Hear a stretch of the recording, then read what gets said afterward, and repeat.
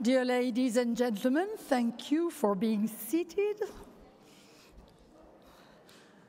We are going to start this afternoon devoted to the role of basic sciences in developing societies. And to start with, we'll have a video by His Excellency, Professor Mohamed Belhocine, who's the African Union Commissioner for Education, Science, Technology and Innovation. And his video, as I said, is also devoted to the role of basic sciences in developing societies. Thank you. Excellencies, distinguished delegates, ladies and gentlemen, permit me to stand on established protocols. The investment or reinvestment in STEM education in low to middle-income countries is necessary for economic growth. The new Sustainable Development Agenda projects an instrumentalist view of science and technology at the service of human development. Science education has a central place within the new agenda in the context of global challenges such as food security, energy transition, water management, climate change, shrinking biodiversity, and rapid urbanization. Science education can no longer be understood as learning abstracted facts, but should be understood as a process of active inquiry that informs the inquirer's social values and actions. In Africa, at the national level, the commitment to developing STEM education is apparent in long-term national development visions, many of which will remain current into this decade. The knowledge economy view of development regards high-level scientific and technological research as imperative for economic takeoff of the African continent. STEM education, especially at the secondary level, is seen as important for preparing a pool of talented, well-educated youth who can take up their future in a fast-evolving world with more and more complex challenges. But where is the continent at in terms of preparedness to face those challenges? The fourth industrial revolution is here. It has already and is likely to further have a major effect on labor markets, replacing, for instance, factory workers with machines. Our education and vocational systems are not in phase with this revolution. They still propose massive trainings for youth in areas that do not match the current needs of the labor market. A challenge for education systems around the world is to prepare young people for the jobs of the future and not to be the unemployed of the future.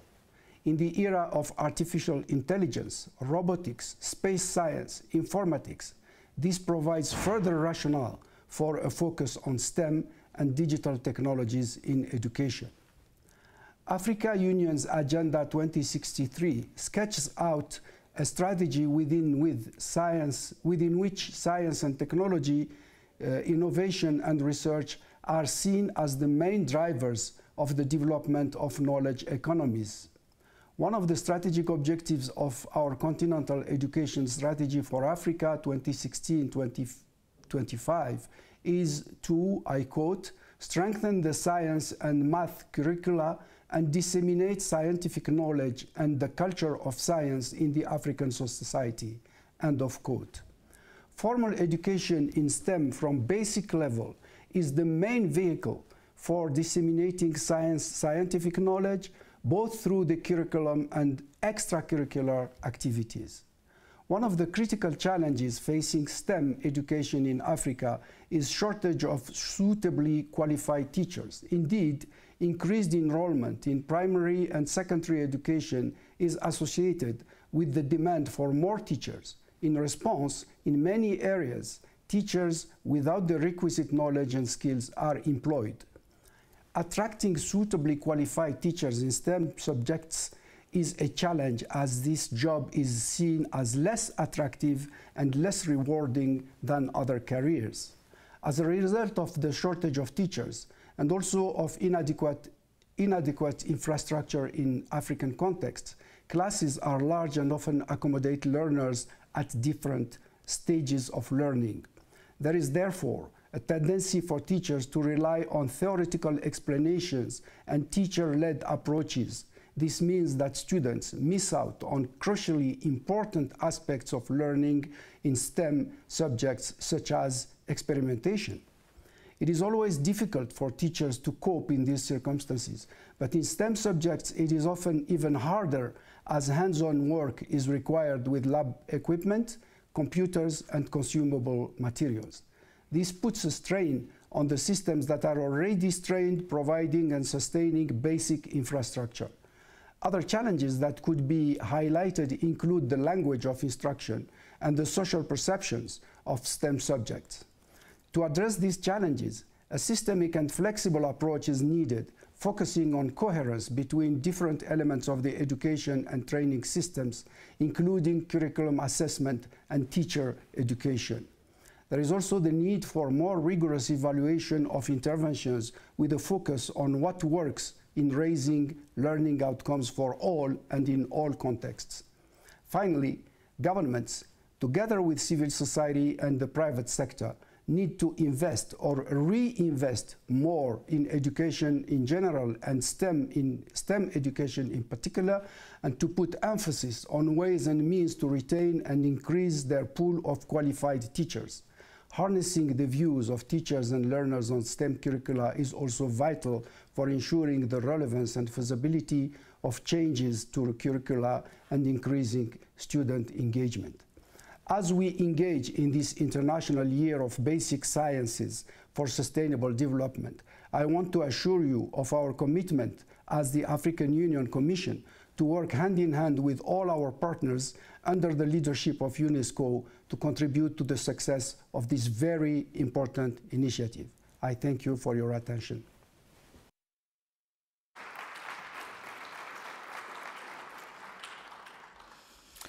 And now we will have the pleasure to talk maybe even more concretely about this role of basic sciences in developing societies. So I have the pleasure to call on stage two of our panelists.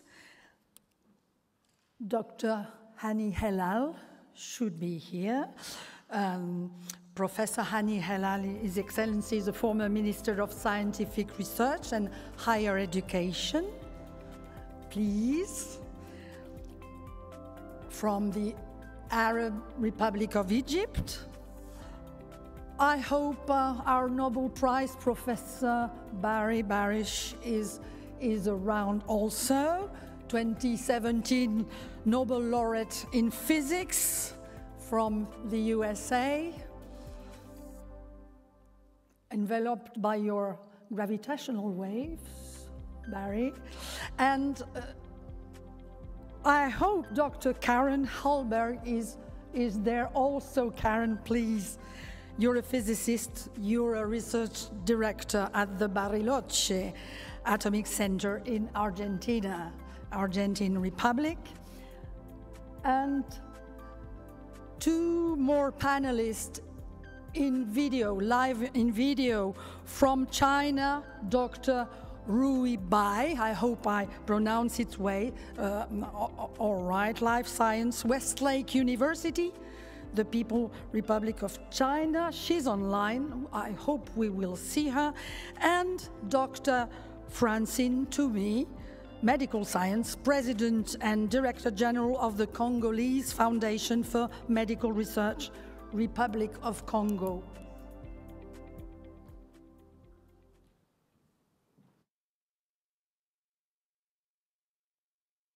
Happy to have at least three of the panelists here.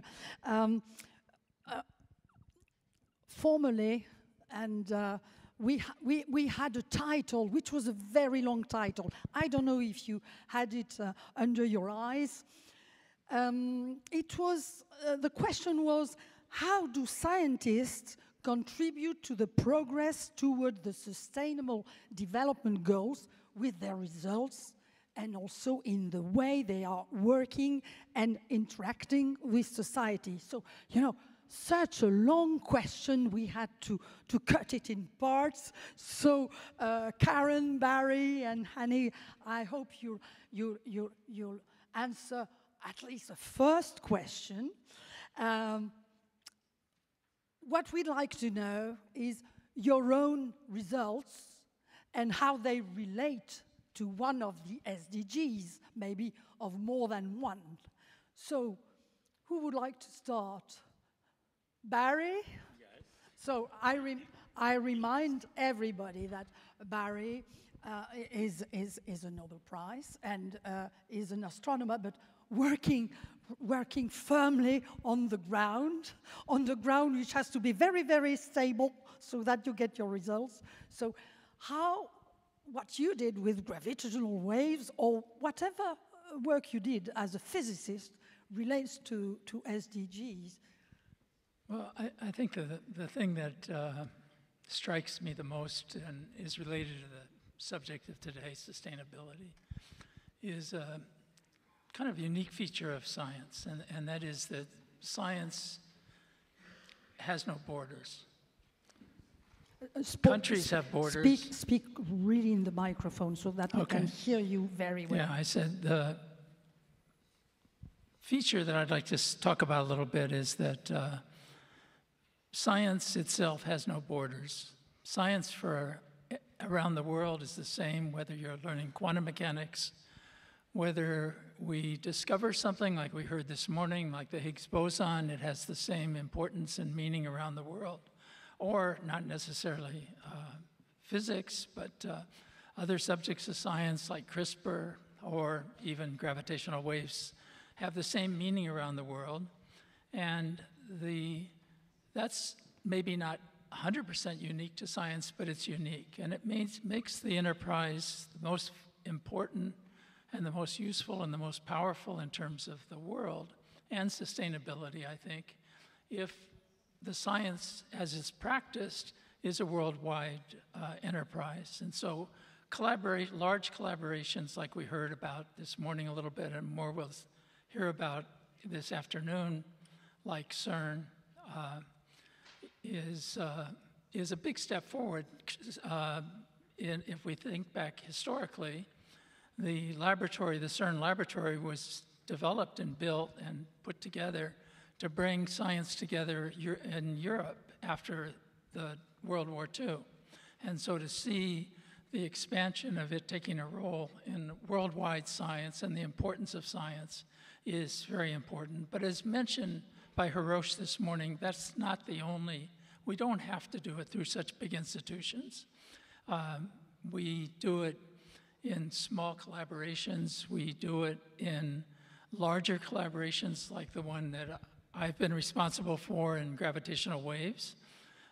In our case, which I'll just mention, it has funding from governments, but it has governments have no authority over us. It's a scientific collaboration, just as others here might have scientific collaborations with no government influence.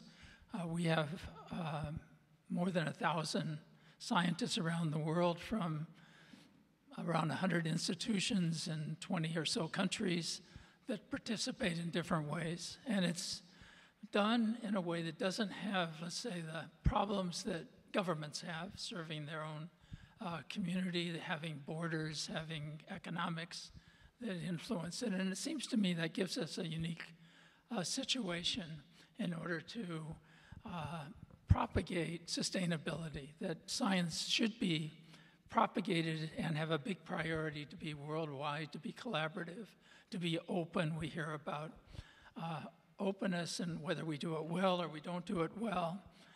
In my field, a big thing has been for years trying to have open access, what we call open access. That is, should the journals, if they publish gravitational waves or something else, be open to everyone?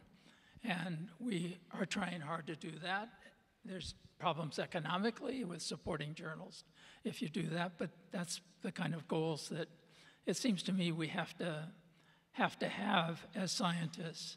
We don't do everything well, so we have some problems that I think we should admit up front and do better. If we're trying to involve everybody equally in science, we certainly have to do better at gender equality, for example, where we should have as many women as men in science. Okay, Barry, but when we prepared that round table, you insisted on, just to make things clear, goal 17. That's right. Partnerships.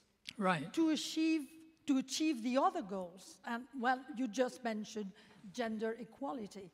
And right. I think I'll pass on the microphone to Karen, because you insisted on that. So could you remind us what you do exactly?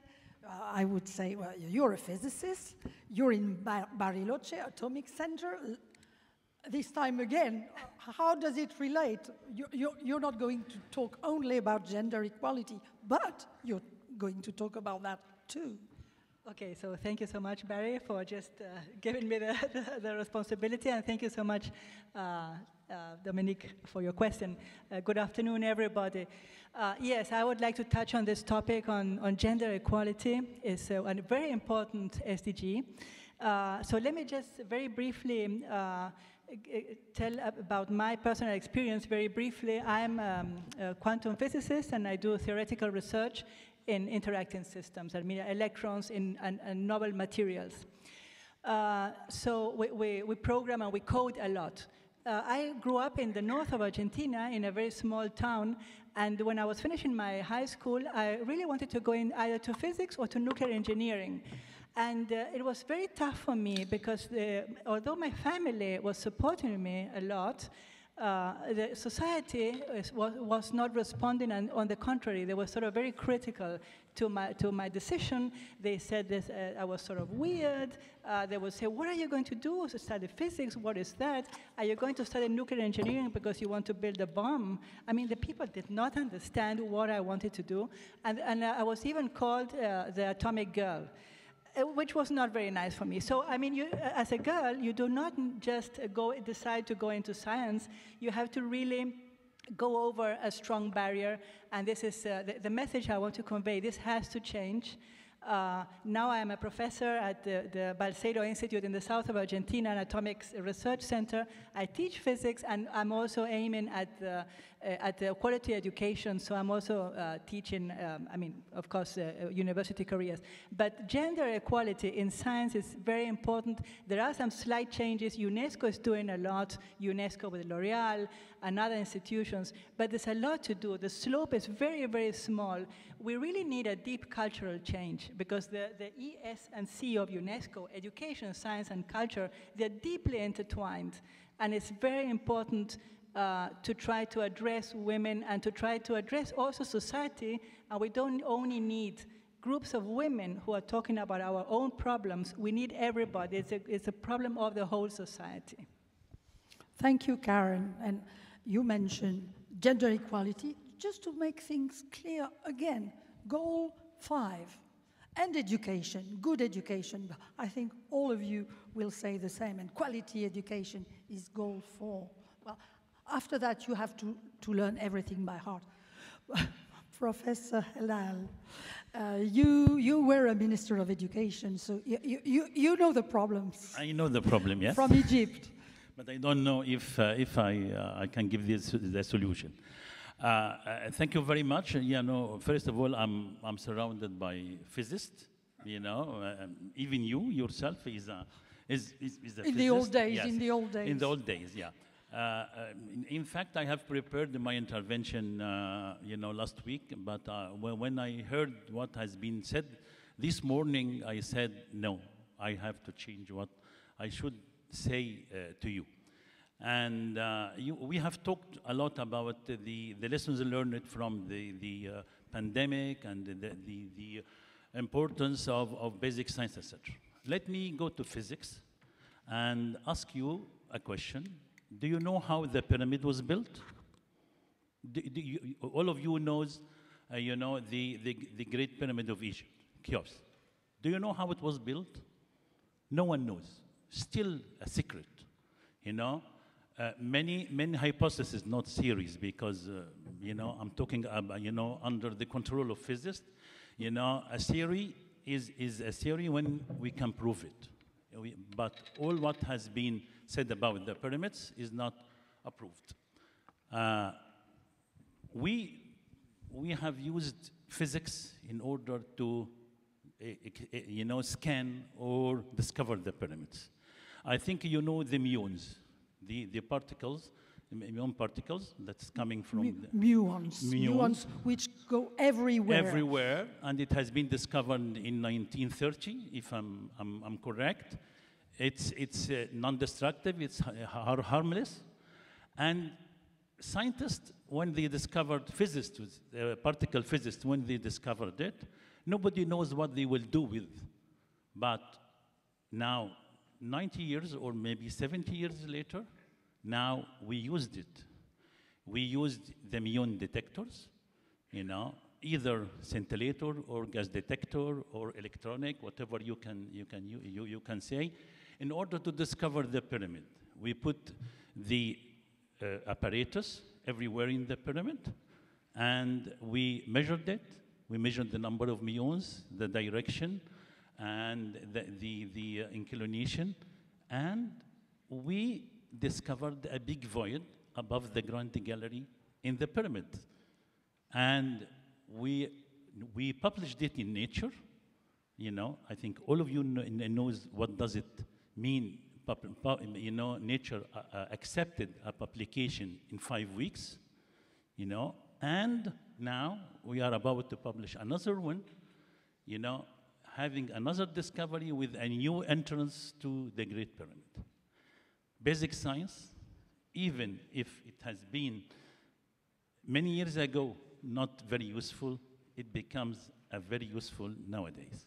Thank you. Thank you, Dr. Helal, to make us dream a little bit, because the voids in the pyramids, everybody wants to understand what was there in the old days. And I'm going to do a little bit of publicity for Sciences et Avenir and La Recherche, in which we published all this work. And what I would add, if I may, is that it helps for collaborations with French people, with Japan, and that's something, again, like partnerships that Barry talked about. Yes, you know, just I didn't want to take much more time, because I was said, you know, it's an international mission, Egyptian, French, Canadian, Japanese, and now German as well. Thank you. Yes.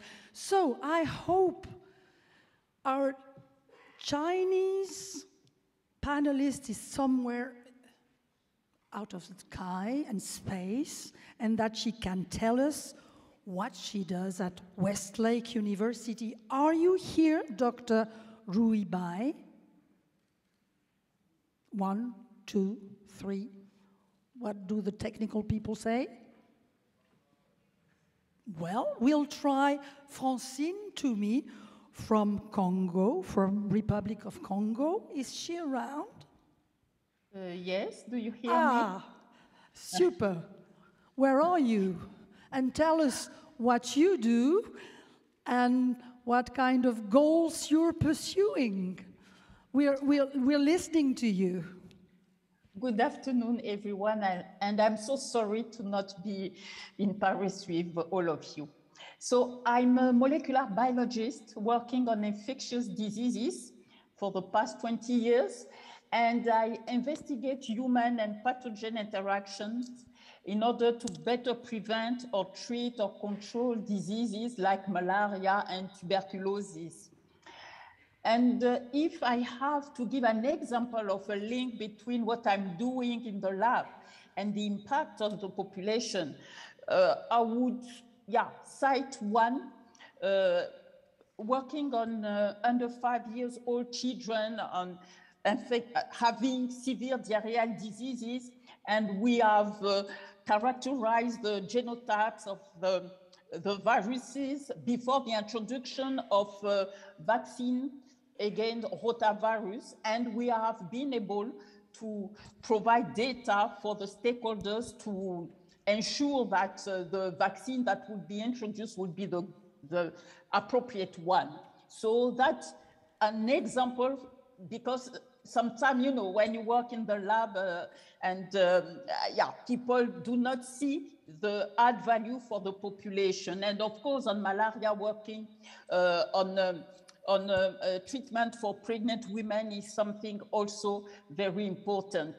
And so with regard to the sustainable goal, it's goal-free, of course, better health. And when you talk about research, of course, goal 17, partnership. Yeah, also because everything we have achieved here in Congo is in partnership with colleagues from Central Africa and from Europe and abroad. So yeah, that's what can I say? Goal 3 and goal 17, yeah. and maybe gender equality also. Oh, yes, but yes, absolutely, absolutely, because I'm also engaged here in Brazzaville in promoting, more female, as mentioned by our colleague from Argentina, more female in science, and here in Congo only, almost 12% female in science. That's not good. So, I promote, do some mentorship and some awards for female students, and we try and we engage the society and the scientists, because we cannot achieve to have more female if the society is not engaged with scientists to really understand that we will not go to the development without females. So that's my conviction. So, and we try to share that with the population. And I may say it works. Now, more and more parents are really pushing their girls to go into science.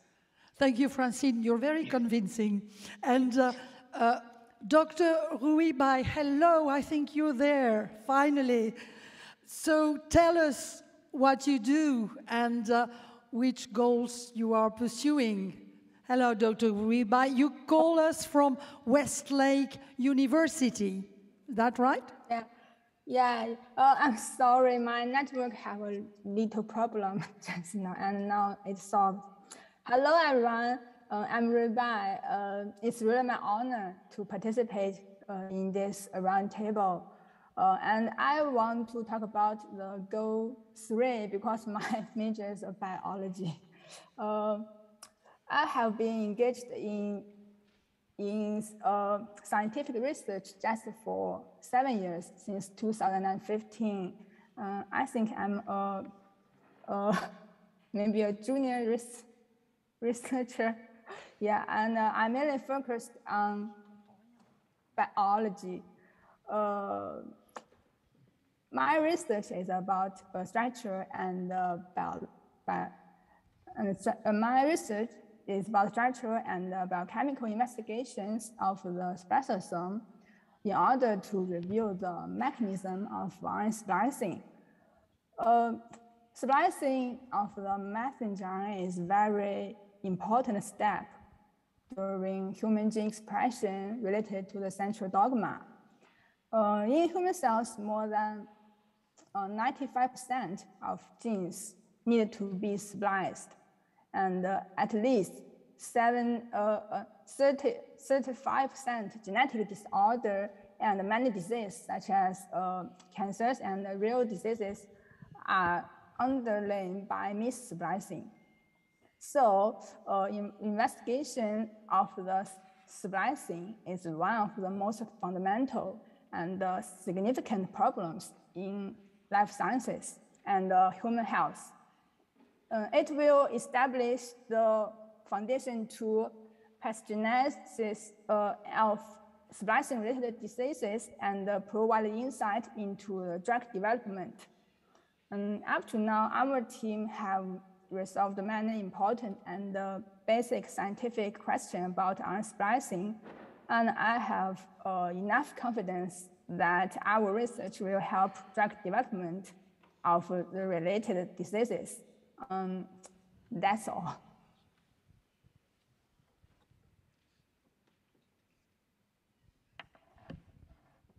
Dominic, may I add some more thing?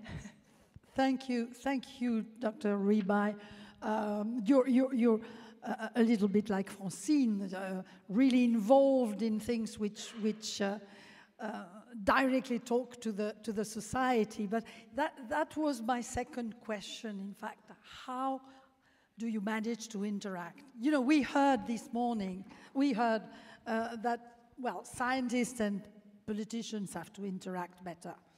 And is it the better way? I wonder, do you have to go through NGOs to have your message conveyed in another way? How do you manage?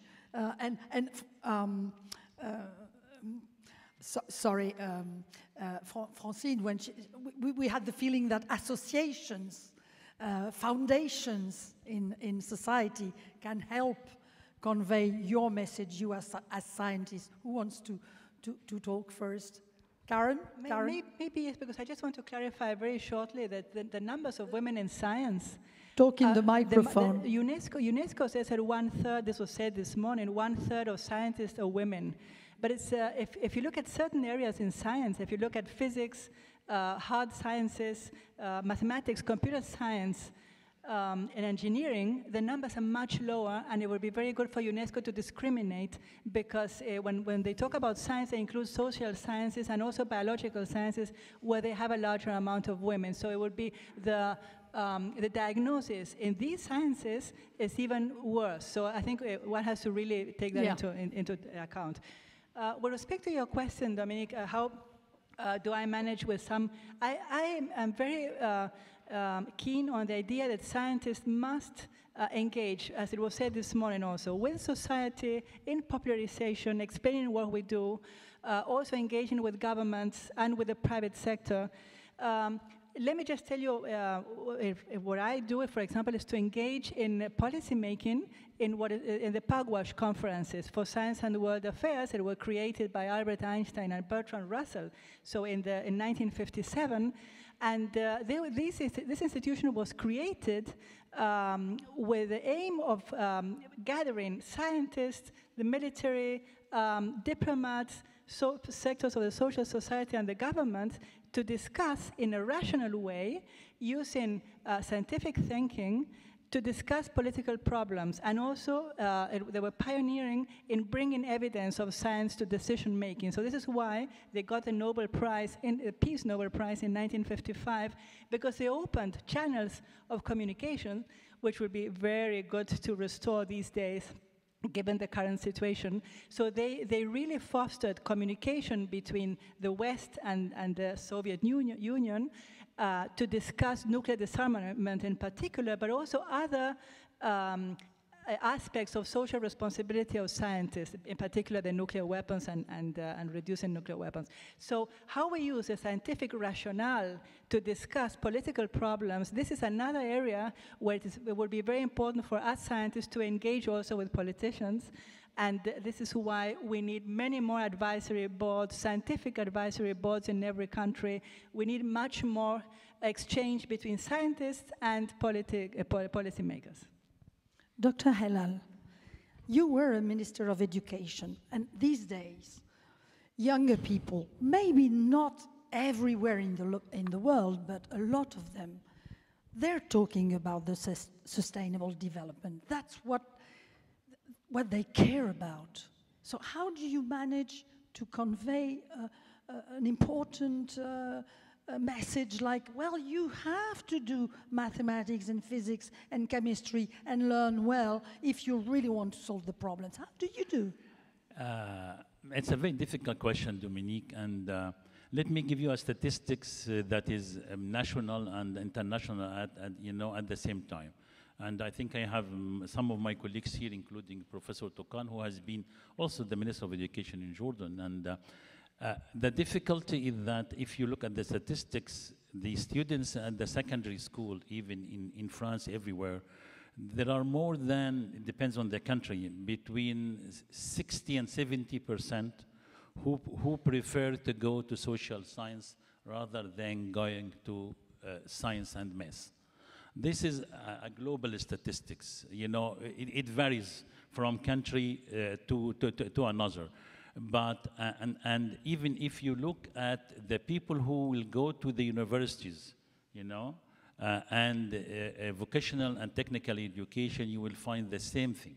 You know, the majority in higher education are 60 or 70% social science. What is the problem? The problem, you know, I have been a scientist, and now I became again a scientist, or maybe a manager of science, and I have been passing through different stages of society, politics, etc. I think there is a big role on us, the scientists, is that we are not addressing the correct message to the society. We have to attract this young generation, not at the secondary school, not when they are, you know, already grown and they are going to the university. We should address them when they are at the basic education. You have to attract them. You have to deliver the messages. I think now, you know, the media, social media, technology allows us now to do anything, and the kids, even 1 or 2 years, if you give her or him a phone, a mobile phone, they will immediately look for what they would like to do. I think we scientists, we need to change our language. Or, in other words, we need to learn how to market and simplify and to get our results more attractive. So does it mean that you have to be on Twitch or TikTok? Why not? Barry, Yeah. I would like to ask you another kind of question after what Karen said.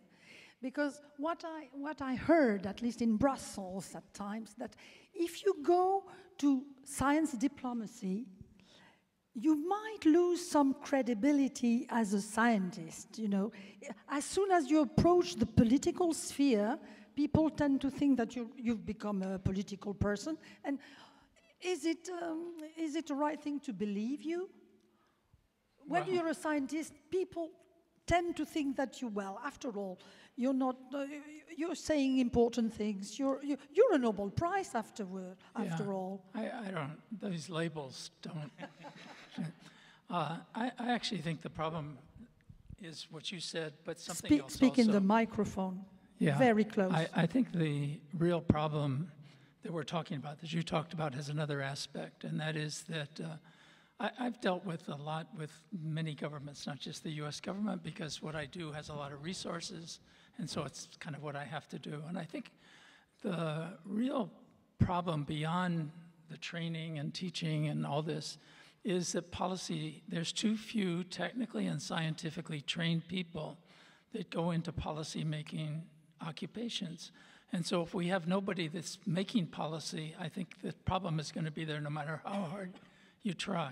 So it seems to me part of our job is to train people scientifically and technically without some barrier that then they can't go into policy-making occupations. The final solution, I think, is that the policy-making people, if they have sensitivity to science and technology, will make better decisions. Okay, Francine, you heard us. Dr. Rouibai, you heard us here. Would you like to react? Alors, Francine is speaking. Francine to me. Francine, go ahead. Yes. From Republic of Congo. Yes, yes, I do agree with what has been said. And really, scientists have to explain what they are doing and to be in politics. Because your question, Dominique, I think that's important. There are not enough. Here in Africa, we do not have the critical mass of scientists, okay? But at the same time, if we want to change, as mentioned by our Nobel Prize, I mean, we need to be in the game. We need to be in politics for being able to have an impact. One day, it's also the responsibility of scientists after many years of, like our minister, he was a scientist, he went to the politics, and that's very, very important to have more people having different hats. So and to push the science agenda, we need to push this agenda. And for doing that, we have to go to politics, because the stakeholders are those who make the decision. As a scientist, we just have results, we have findings, and then how to translate findings into practices, into policies. It's not our job. We need other, comment on dit ça, passer la main. We need, but the dialogue should be strengthened for sure between scientists and politicians. But there are people working at Ministry of Public Health, etc. We need to better communicate, and using social media to be in 2022 with use and explain what we are doing. Okay. Over. Dr. Rouibai, what do you think of all this? Do you have to fight as much as Francine seems to have to do? Yeah. Because I'm a young researcher, and I think the answer of this question is also I want to know, because I think my impact of science is very little, and I don't know how to share my experience or my research results. In my opinion, I just want to participate in more and more meeting and to share my results and communicate with more and more people to make my research let many people know what we are doing now, and we will help the human health. And it's a really great chance for me to learn more about through this meeting. And in this part, I think I'm maybe like a listener, and I have studied many in this part.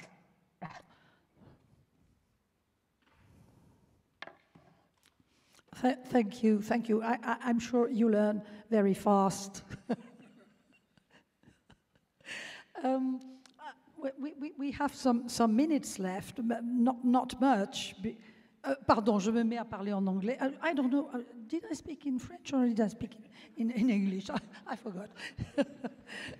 Alors, je peux parler français, me dit-on, mais c'est absolument charmant. Merci les interprètes. Nous terminerons cette session par une allocution de, j'espère qu'il est là dans la salle, le docteur Emil Bjerrum-Bohr, qui conclura en évoquant les travaux de son grand-père, Niels Bohr. But before we listen to this talk, I would like to ask a final question, and maybe Dr. Rouibai will be very happy with what you will say. Is finally, if you had to give an advice, well, we heard Francine in a way, but what advice would you give to younger scientists, the one who come, and maybe they will live in a different world? So, what is it? More education, more communication. What is it, Dr. Emil? Yes, I think very brief. Two messages. The first one is that there is only one science. Science started from basic until the end. There is no basic science, applied science, innovation, etc. It's one cycle. We have, the young people, we should not say basic science, applied science. We should not distinguish between the different phases. It's one science. This is number one. Number two is partnership, cooperation. Partnership is the key for progress. Thank you. Karen? Yes, thank you, Dominique. Karen, a physicist from Bariloche Atomic Center in Argentina. I want to reflect very briefly on something that has not been mentioned too much, which is education and critical thinking. Science is not only information and knowledge. Science is also a way of thinking. Science's values include arguments based on evidence, a healthy amount of skepticism, which paradoxically leads to more trust. Think of misinformation. We need to be a little bit skeptical always when we get information, because then we look for the appropriate sources. Then it's important to teach these skills to young people since the beginning. Like we teach physical skills, they also need to be trained in critical thinking, which is transversal to all the activities, to all aspects of life. It's not only privative to science. So independently of what they are going to follow, they have to learn these skills that come mainly from science. It also includes, very briefly, not only skepticism and evidence, but also intellectual honesty. It also includes the possibility of lateral thinking, of inventiveness, of inspiration, of creativeness, and this also has to do with politicians, for example, how we have lateral thinking to find results by thinking in another way, by looking at different possibilities, different paths. We also need to be much more rational, more logic. We should be able to understand complex pieces of literature, for example, when we have to be more quantitative. So, I mean, these are important skills. Again, I insist, my main message and one of my worries is that we do have to train young people in critical thinking, because science is much more than information and knowledge. Science is also a way of thinking. Okay. Francine, I saw that you agreed, but you have maybe your own message. No, just to add to what have been said, multidisciplinary approach, not to, to work only molecular biology, entomology, to have really transdisciplinary, multidisciplinary approach. That would be Thank you, Francine. And maybe it's not that easy because the languages of different sciences is not always the same. Barry, maybe you give the last word. Okay. I actually think the statements just made on critical thinking are the most important in this hour, personally. I look at it a little bit differently. I think somehow when people are young, we need to teach them what we're very good as scientists, and that's we're very analytical about how we look at the world. Critical thinking always seems so technical, but I think it's being analytical about how you approach anything, whether it's how to drive from here to somewhere else and how you solve the traffic. If people in policy-making positions or anywhere in life were more analytical as we are as scientists, doing whatever they do, whether it's science or not, we'd all be much better off. In fact, I just have a last question. What will you do tomorrow or the day after? What is your next goal? You go back to Argentina? I have to go back. I have to write a paper, and I have to discuss with my student, which is a female student doing her PhD with me. And what will you do, Annie? Continue coordination of the project. Okay. Barry, taking a long flight back to California and then 3 days later going to Crete. Okay. Francine, back to the lab? No, to fight to have more financial support to research in Africa. Okay. Rui, back to the lab after you listen to everybody? My next goal is to continue to do the research related to human health. And I hope my research can help promote the treatments and drugs of many diseases, especially cancers and rare diseases. That's very important. I think we can have a round of applause for what you told us, and I hope it helps. Thank you very much. Thank you. And maybe we can sit in the front there, and I ask Dr. Emil Bjerrum-Bohr to conclude. You're there? Yeah. Come on. Thank you very much. You want to say or 2 words? You're okay with that? Just to remind the audience that your grandfather, Niels Bohr, who received the Nobel Prize in 1922, so that's 100 years ago, a century ago, and who died in 62, which is 60 years ago, is of course the great physicist who made foundational contribution to the understanding of atomic structure and quantum theory. Well, you know, I like that because I was trained in that. So, and he was at the same time a philosopher and a promoter of scientific research. That's what we're here for, in a way. And of course, his dialogue with this other monument of physics, Albert Einstein, is one of the greatest moments in science. I'll just remind you that he founded the Institute of Theoretical Physics at the University of Copenhagen, and now it's known as the Niels Bohr Institute, if I'm right. And one last thing, he had such a role during the Second World War. Well, and maybe you'll talk about that, but that's so important to remind this, because that's how scientists are made of. That's very touching. And is, of course, so important to the foundation of CERN. We talked about CERN. And also IAEA, and I think you'll develop that. Thank you very much.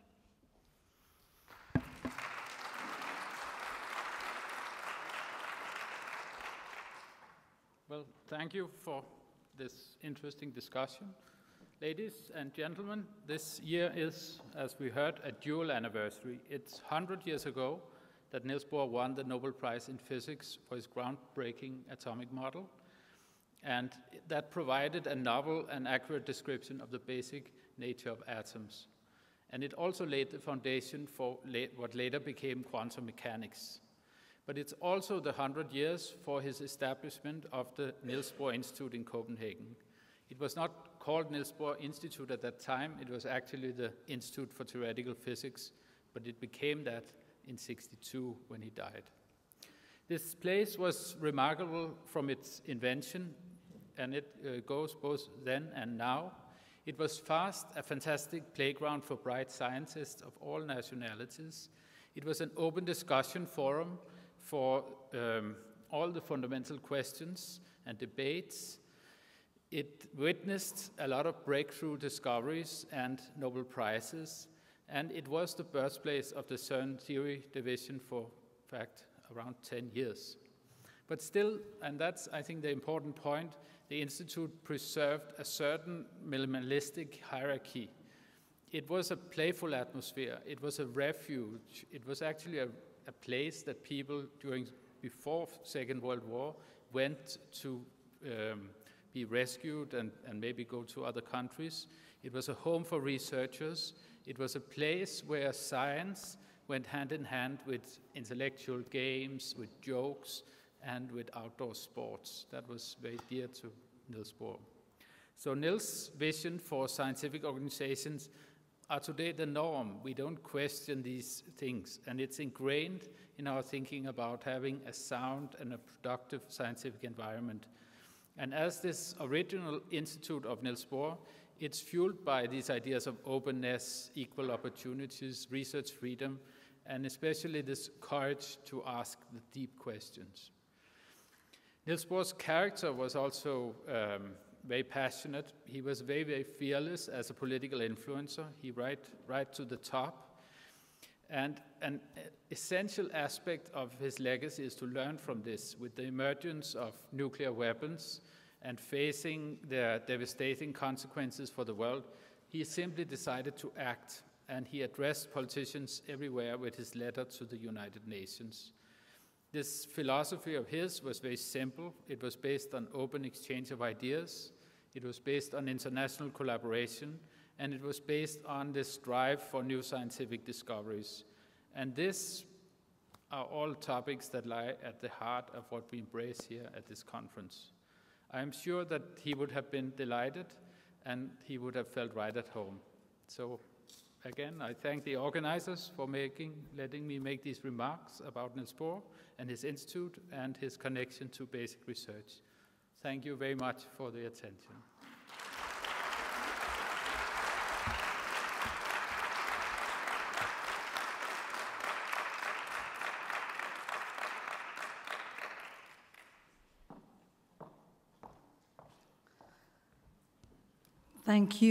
Thank you, Emil.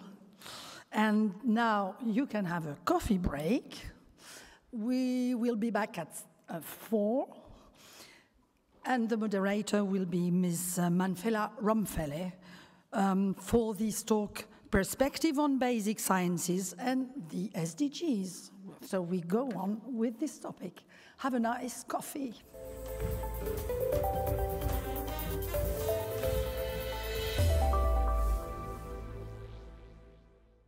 As you see, each of the vegetables or the crops that are here, they have a unique signature of phytochemicals. Now, these phytochemicals, they can be used to target special pathways in cancer and stop the progress of the disease. Vidushi Nirgin Bujun is a biologist at the University of Mauritius. She is a recipient of the Best African Women Researcher Award from Merck Africa in 2017. And she has good reasons to talk about fruits and vegetables from a local market. As we are shooting this video, 800 people may have died from cancer, and around the same number of people have been diagnosed as new cases. When we look in sub-Saharan Africa, 80% of the newly diagnosed cases of cancer are in the advanced stages of the disease. The basic idea is to use natural agent to stop the initial stages of cancer or to stop and reverse the process to malignancy. And on the shelves of this market, examples of beneficial cancer-fighting products abound. We really hope that in the near future we will be able to come up with product development whilst at the same time encouraging the local population to phytochemical-rich molecules.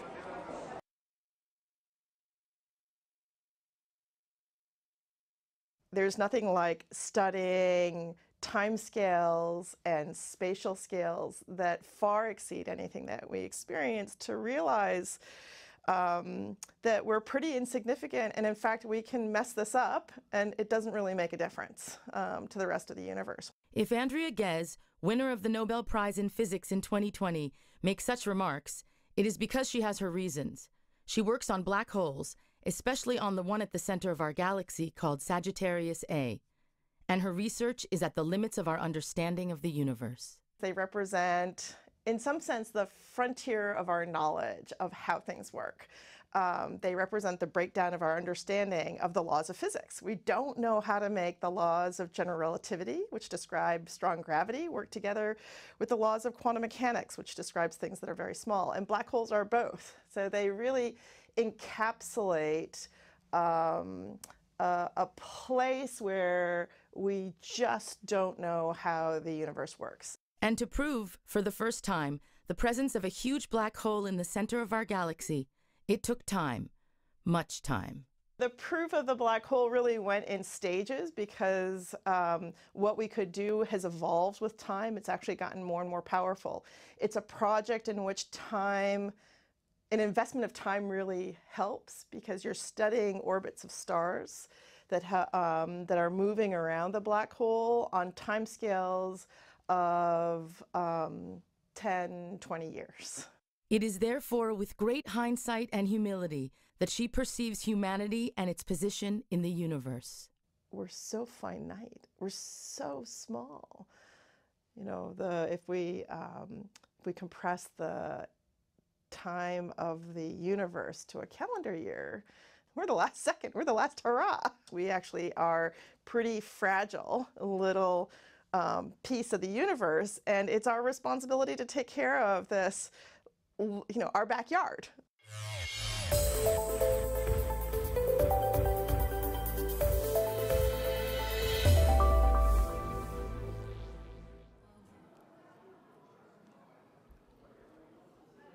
I know that the day has been a long one. Let's take our seats.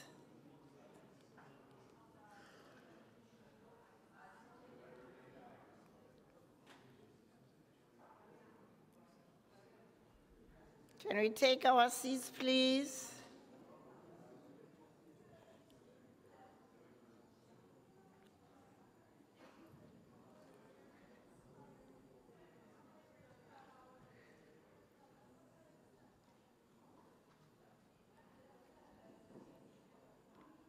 Can we take our seats and get the last session going?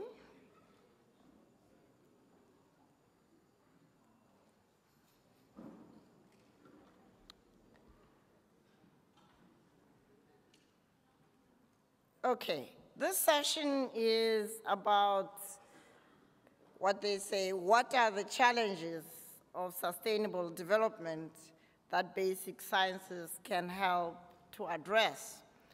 That is a diplomatic way of saying, why, after all the years, have we not yet arrived at a point where we can confidently say we will meet the Sustainable Development Goals we set for ourselves in 2030.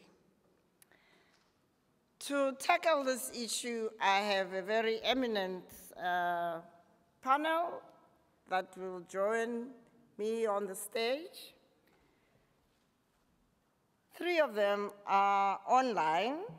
That's Dr. Tanrong Yao, who is a member of the Chinese Academy of Sciences and co-chair of the 3rd Pole of Environmental Program. The second is Dr. Pierre Lena, Honorary President of the Office of the Education. Please join me. The third is on video is Neazi, and forgive me, I can't pronounce your surname. He is the Honorary Professor for Physics, Chemistry, and Founding Director of the Linz Institute in Austria. He'll be on video. And then we also have the third person on video will be Mercedes Bustamante, who's the professor at the University of Brasilia. And the fourth, who's also online, is Professor Pu, who's Science Director of the Institute of Neurosciences in the Chinese Academy of Sciences. And then those who are here physically to join us will be Mansoura, Dr. Mansoura Abdulaziz. Please come and join the stage. She is the head of the Health Research Group at the Center for Biotechnology Research in Kano University in Nigeria. Dr. Luca Marchetti, who is assistant professor at the University of Trento, who is a supervisor of computational biology. Okay, join us, please. And finally, Dr. Luke Aguila, who is research director of skin microbiome and at L'Oreal. Please give them a big hand.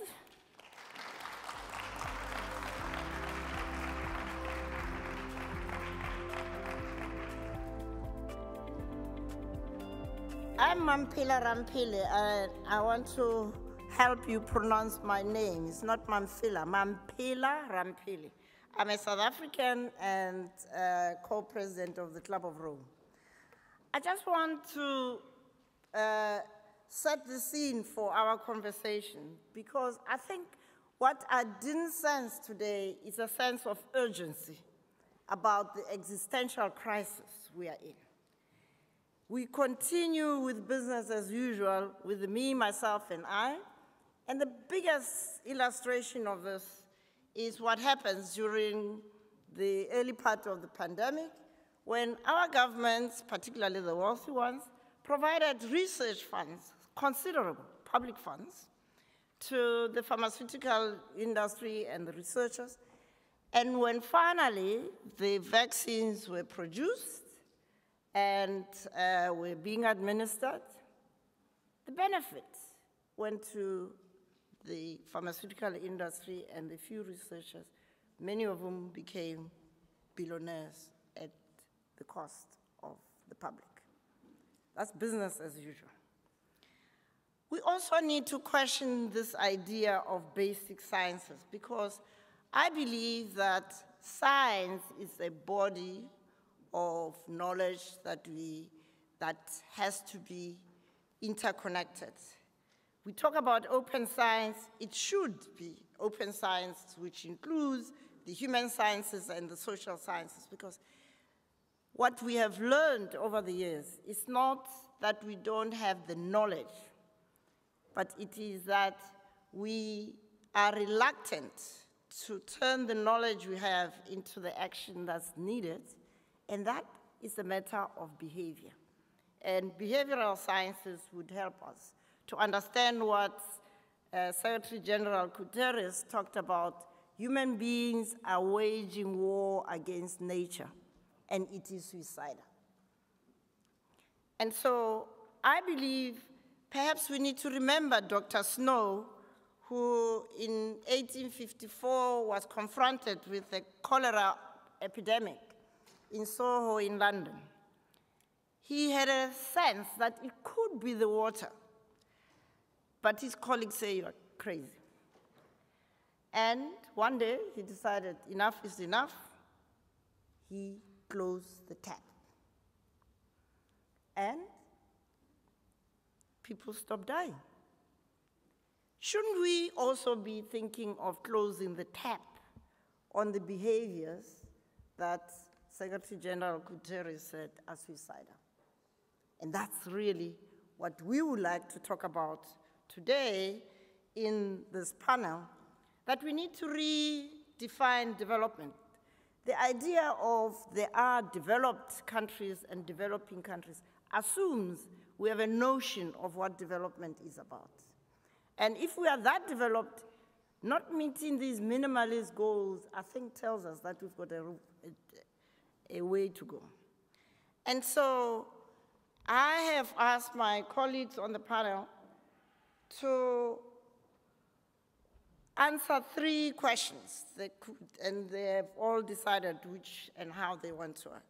First is, why has it been difficult for the human community to meet the minimalist SDG agenda in the light of the enormous resources we have, including the science?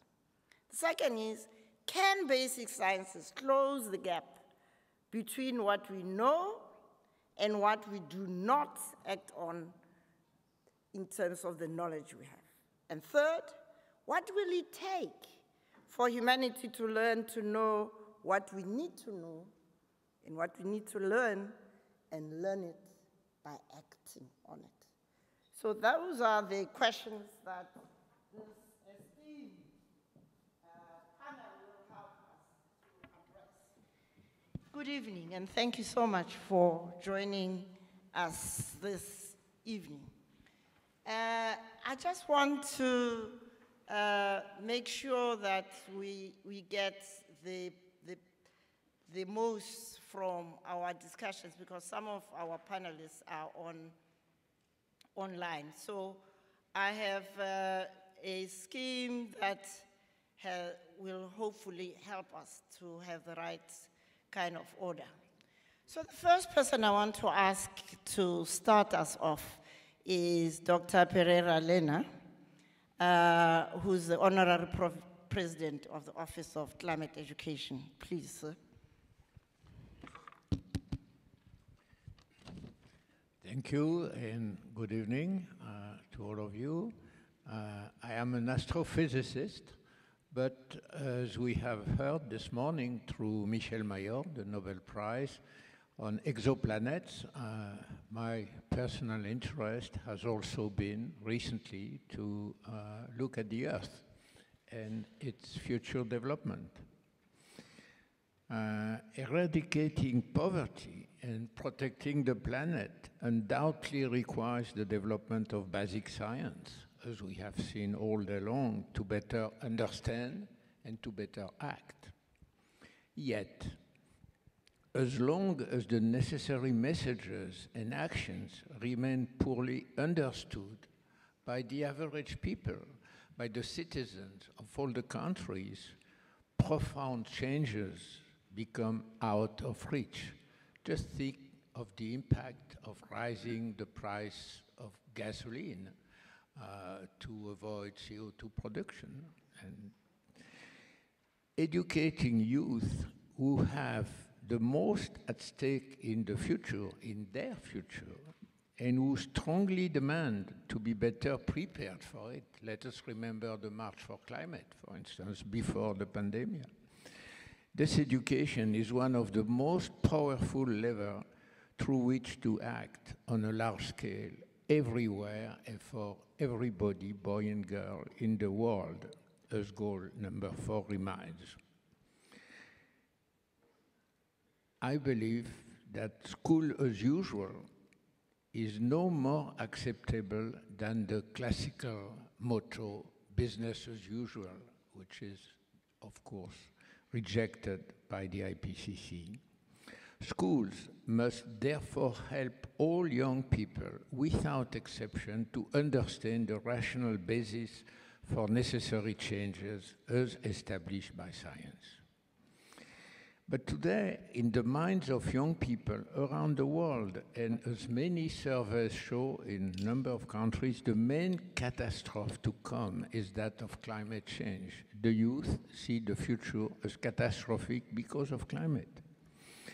Transmitting knowledge, cultivating discernment of judgment, critical mind, and making young people capable of acting, giving them agency at their own level, but with hope and values, are therefore major imperatives for schools, as emphasized in Article 12 of the Paris Agreement 7 years ago. Through these young people, the messages will reach families and communities.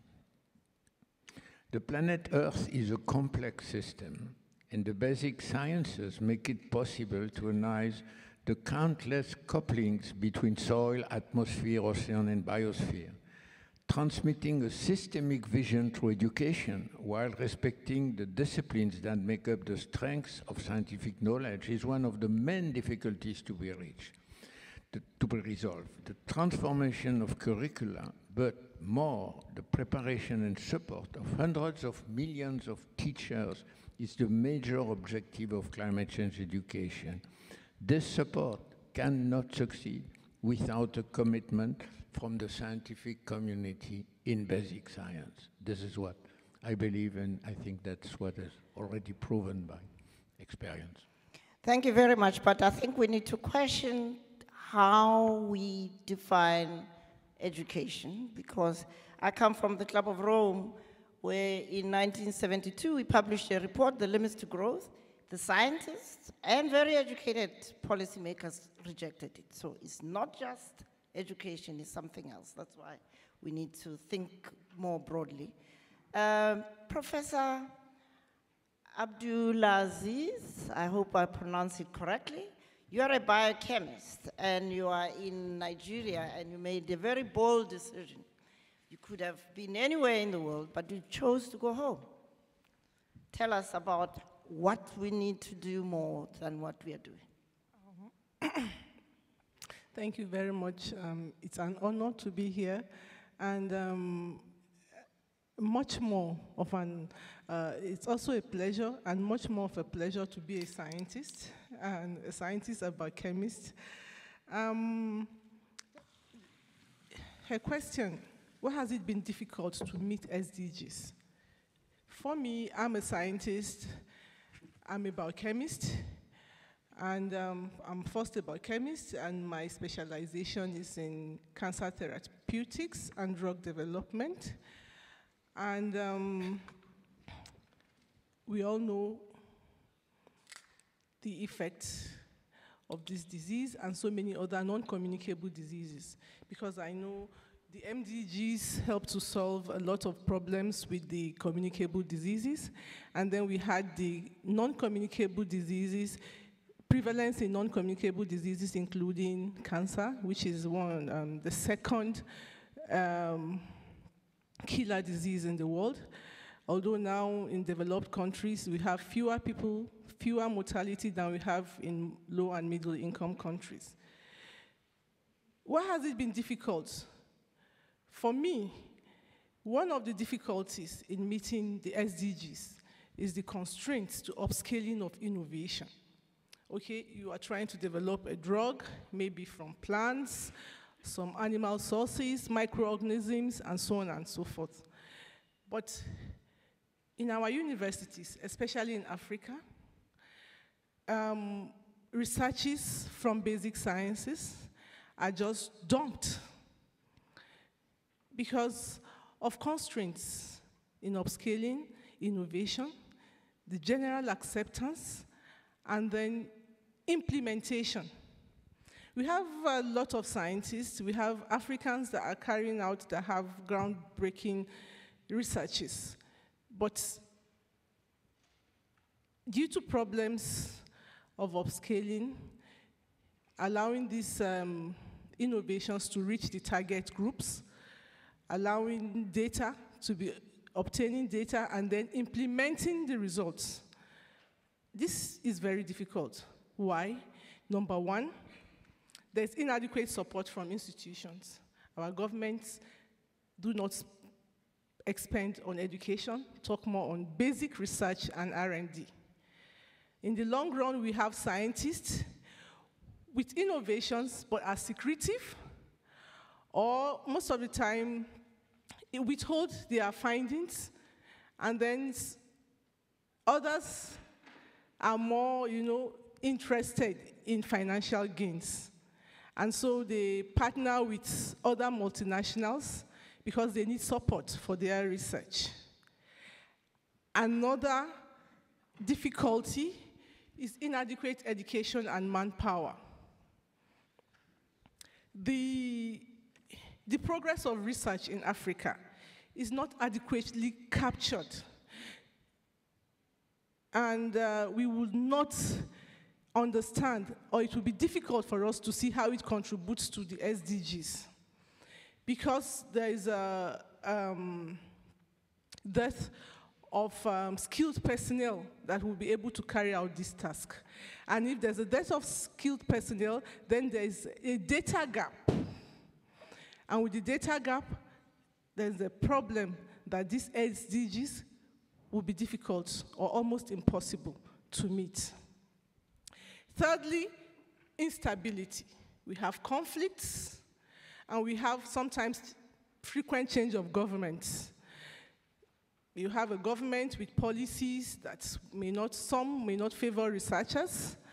And then sometimes, most of the times, you have conflicts in West Africa now. Some countries, you see different conflicts and so on. So all this affects research.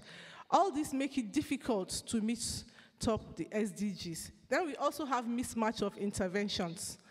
Like you have the government is interested in one area of research, and of course, as I said earlier, they do not fund research. They do, like for my laboratory, what we have now is funding from the government, but it's not enough. You need collaborations.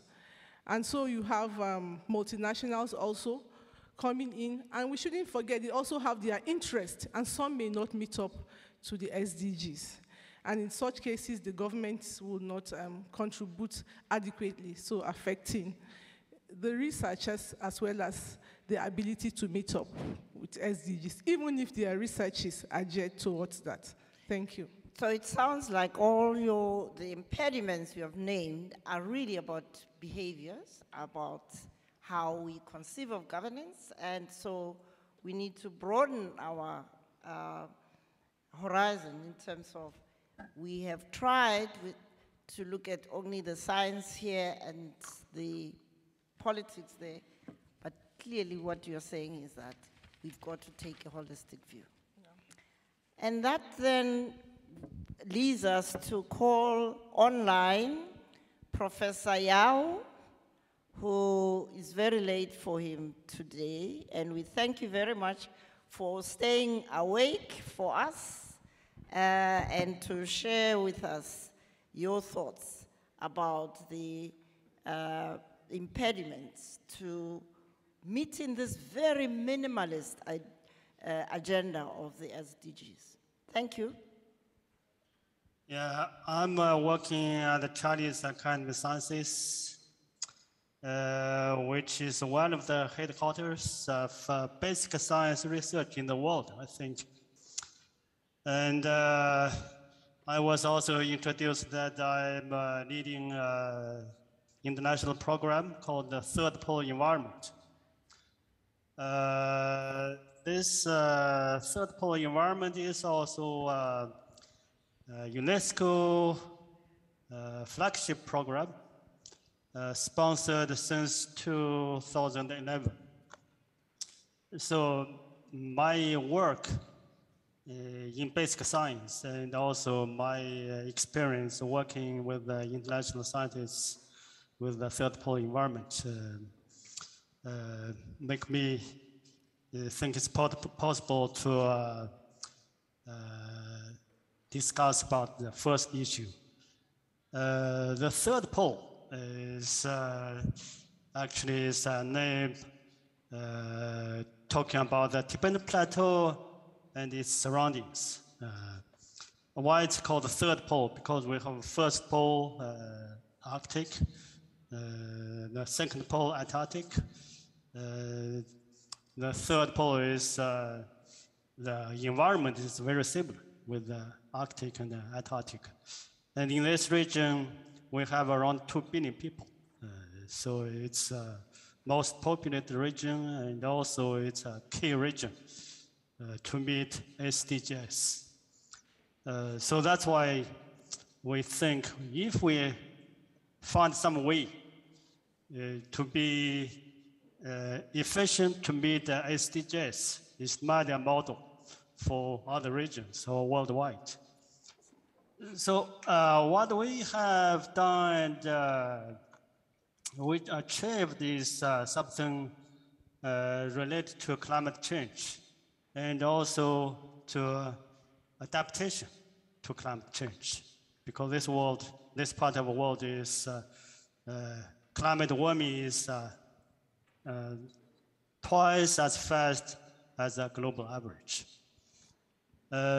So what we proposed from the basic science study in this region is that a holistic management of Earth system science or Earth system processes, including cryosphere, biosphere, hydrosphere, and astrosphere.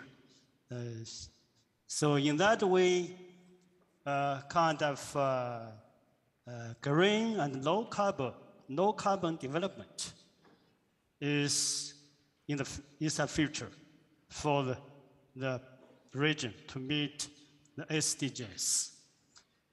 So actually, the Chinese Academy of Sciences has established it's called a big data bank, or you can call that big data platform for sustainable development by integrating in situ measurement data, remote sensing data, social statistics data, and other data, along with informatics products. So the data resource will help to practice, help the practice to meet SDGs. So in conclusion, I think that green and low carbon development, supported by basic science achievement, will be a new way to meet SDGs. Thank you. Thank you very much. Your approach is clearly very innovative, it's holistic, and you touching many spheres, including many countries in your region. And I think we can all learn something from you. We now move to Professor Luca Marchetti, who's a computational biologist at the University of Trento in Italy. And we would like to hear your views. Good evening, everybody. So it's a big pleasure to be here. In addition to the group that I supervise at the University of Trento, I'm also head of computational biology in a foundation that is 50% Microsoft Research, located in North Italy. What we do is promoting computational biology, essentially. So we work in the third goal, of course, so ensuring healthy lives and promoting well-being at all ages in any country. So what we do? We develop mathematical models to learn how diseases are working, plan and predict their behavior, plan research, of course. So we work with rare diseases. We have programs in problems that may arise during pregnancy, then pediatric conditions, problems related to aging. So we try to follow, with the different projects, all the aspects of the human health. We are also involved in rare diseases like lysosomal storage disorders and so on. So the panelists asked 3 very interesting questions, so I will try to provide my recipe, at least for 2 of them. So why is so difficult? I supervise a group in computational biology that merges a lot of different backgrounds, as you can imagine. So we range from computer scientists to biologists, medical doctors. And I know how much difficult it is to communicate in between scientists. So communication, I think, is still a problem. It's something, that has been discussed a lot today, so I don't want to repeat it too much. But I know how much it's difficult to communicate in between scientists, and let's imagine how much difficult it will become if you have to speak with someone else that is not a scientist. We have to find a way for marketing our results in some way, okay? And in my work, an interesting perspective could be also to bridge with the applicative domain. I'm not going to tell that we have to evaluate basic research in terms of what happens in 6 months, because of course this is not correct. But I strongly believe that there is only one science, okay? This is something has been said also in the previous session, and I think that maybe the applicative domain can provide some hints to market the results and provide to people that are not scientists good ideas of what we can do. Second question, basic science can close the gap? So I will end with this. I strongly believe yes, of course. In any of the projects that I supervise, even those that are very applicative, at the very end, the real engine for the discovery is the basic research that we develop. So it's true, we develop the models, but we also work in the algorithm and in all the basic results that assist the modeling. And at the very end, the discovery, even the applicative one, is the results of the basic research that is done in parallel, okay, on a long path. So, thank you very much. Well, you are clearly challenging your colleagues here who are scientists that they need to learn to communicate better amongst themselves, and then, of course, with the rest of us who are non-scientists. We now turn to Professor Seda, and I can't pronounce your name, unfortunately. He's a chemical physicist from Kepler University in the Republic of Austria. He is on video. Today, I want to share our basic science approach for the SDG number 7. And this is the clean and affordable energy. And this we can achieve with solar energy.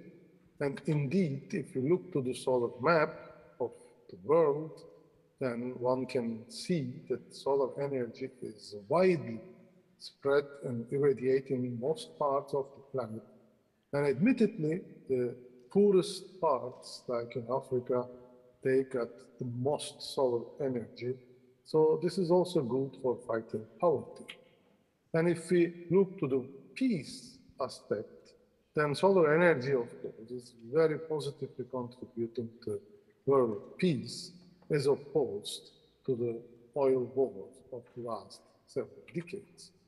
Solar energy can be converted to heat. This is solar water heaters. They are known, as you can see here, since the days of 1890.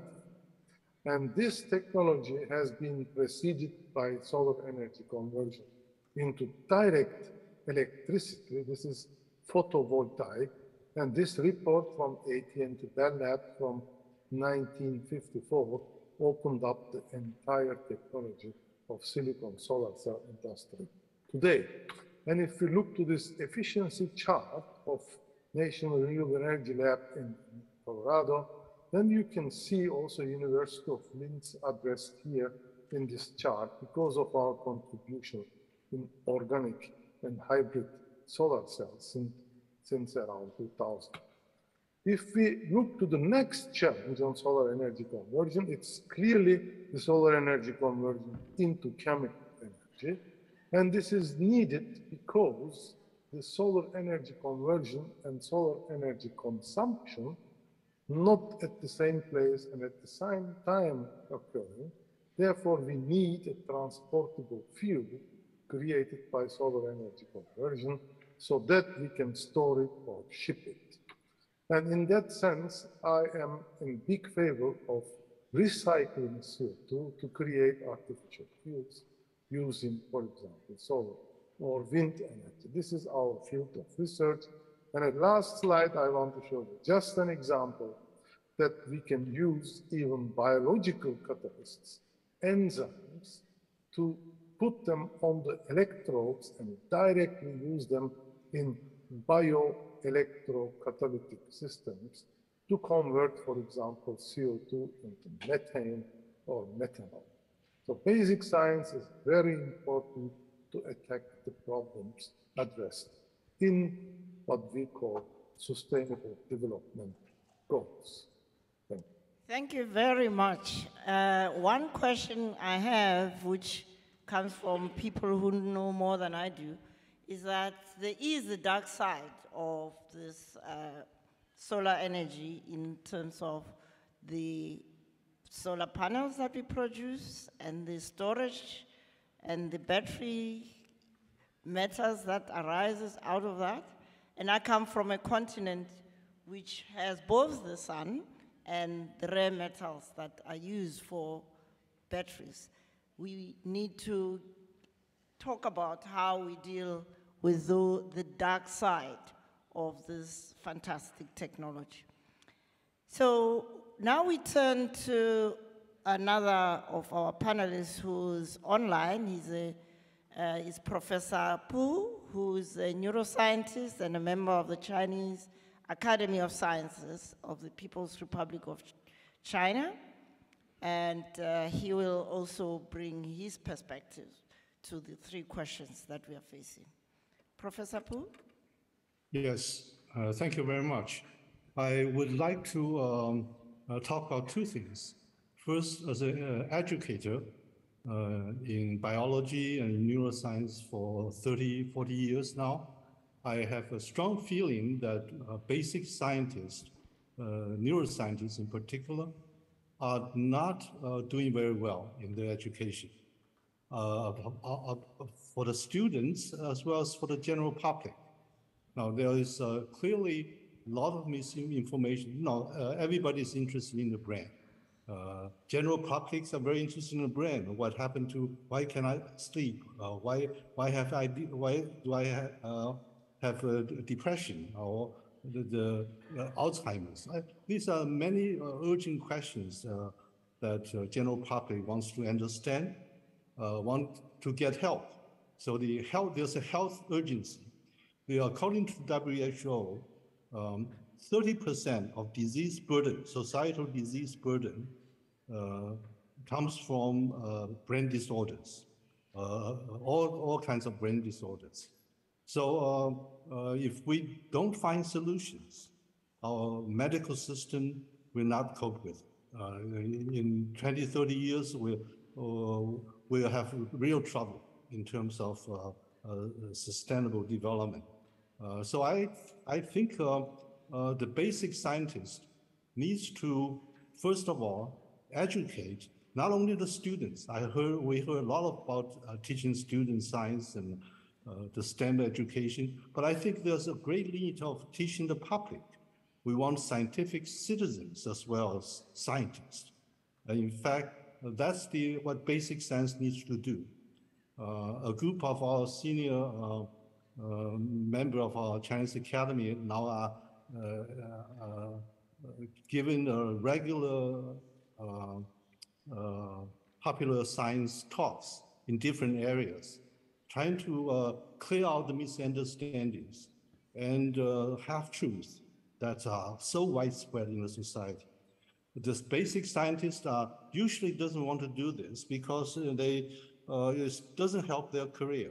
They want to be doing real research in the laboratory, publishing papers, promoting their careers. And I think to bridging the gap, there has to be a raise of consciousness among the scientists, the basic scientists, that they need to go out of the laboratories, doing real education to the society, spend more effort in the education. So that's one of the first point I want to make. The second point I want to make is another urgency we are facing now after the COVID-19. It turns out that there's substantial evidence now for people who are infected with COVID-19 virus, SARS-2 virus, the convalescent patients who have suffered from disease during the recovery, or even the not asymptomatic patients or subjects infected, they will have cognitive disorders or decline. There's either the COVID-19 direct infection affected the brain, or there are indirect effects because of the social environment, the social isolation, depression, anxiety, all this accumulate together. And especially for the aged patients or aged people, infected or not infected, their cognitive decline is shown to be faster, to be accelerated during the 6-month periods after COVID or after isolation. So I think the society is going to face a very urgent problem in terms of dealing with this. As a brain scientist, we need to do something, because we need to do, first of all, very large-scale. I think you need to conclude now.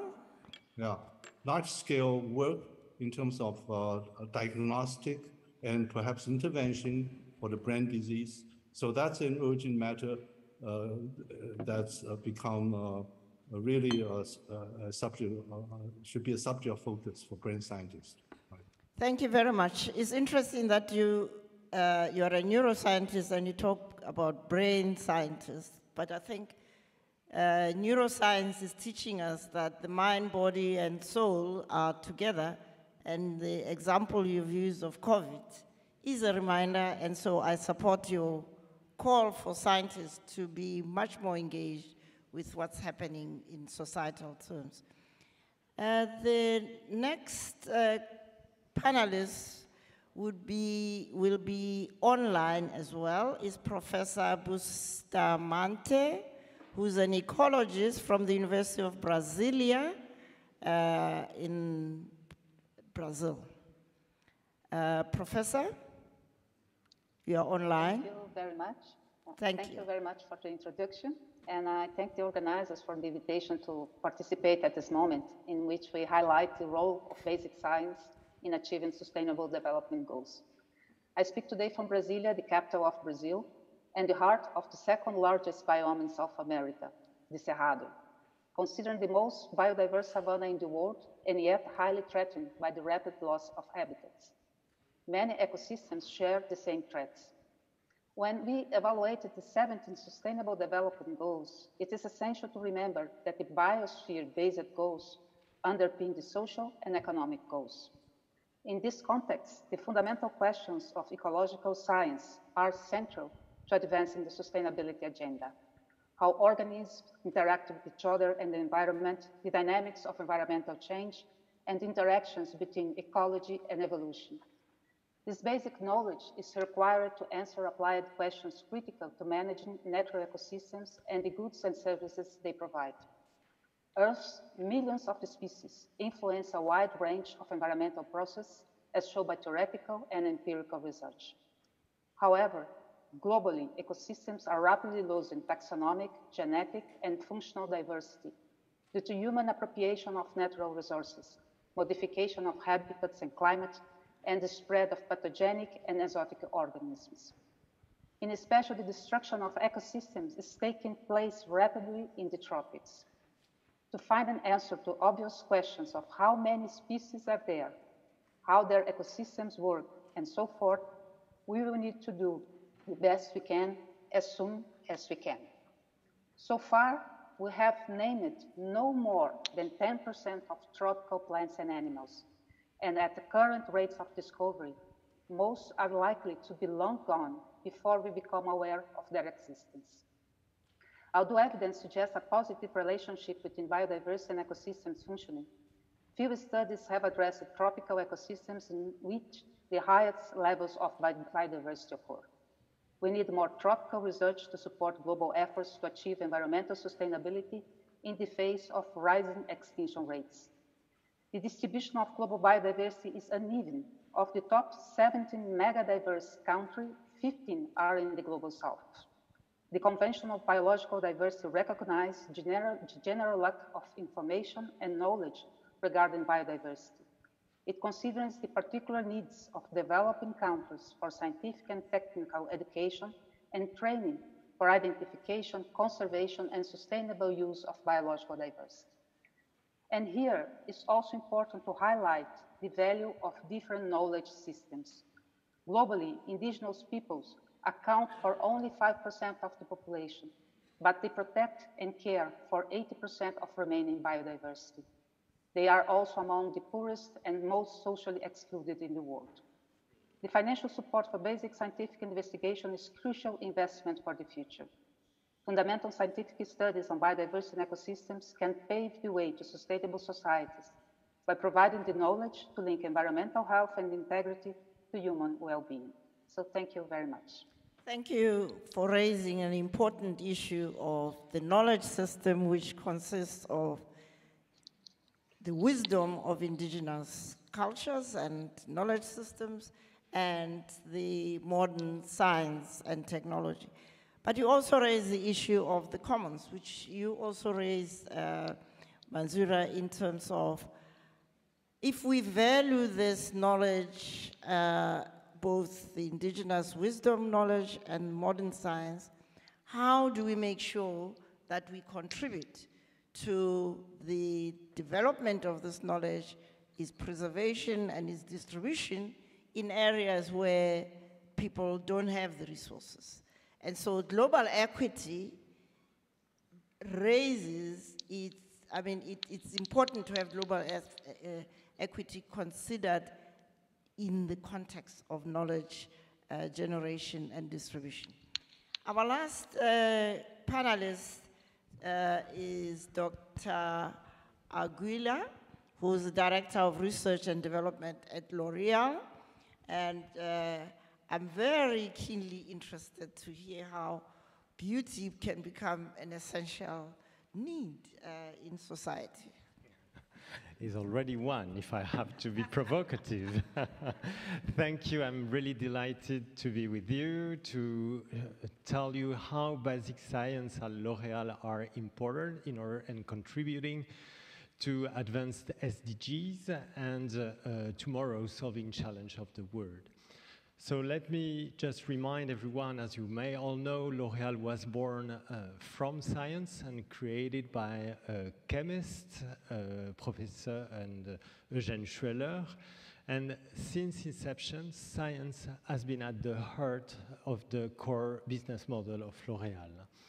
And we all believe for the last 110 years that the performance of the company is really built by the science and by the products and the performance and the quality of the products.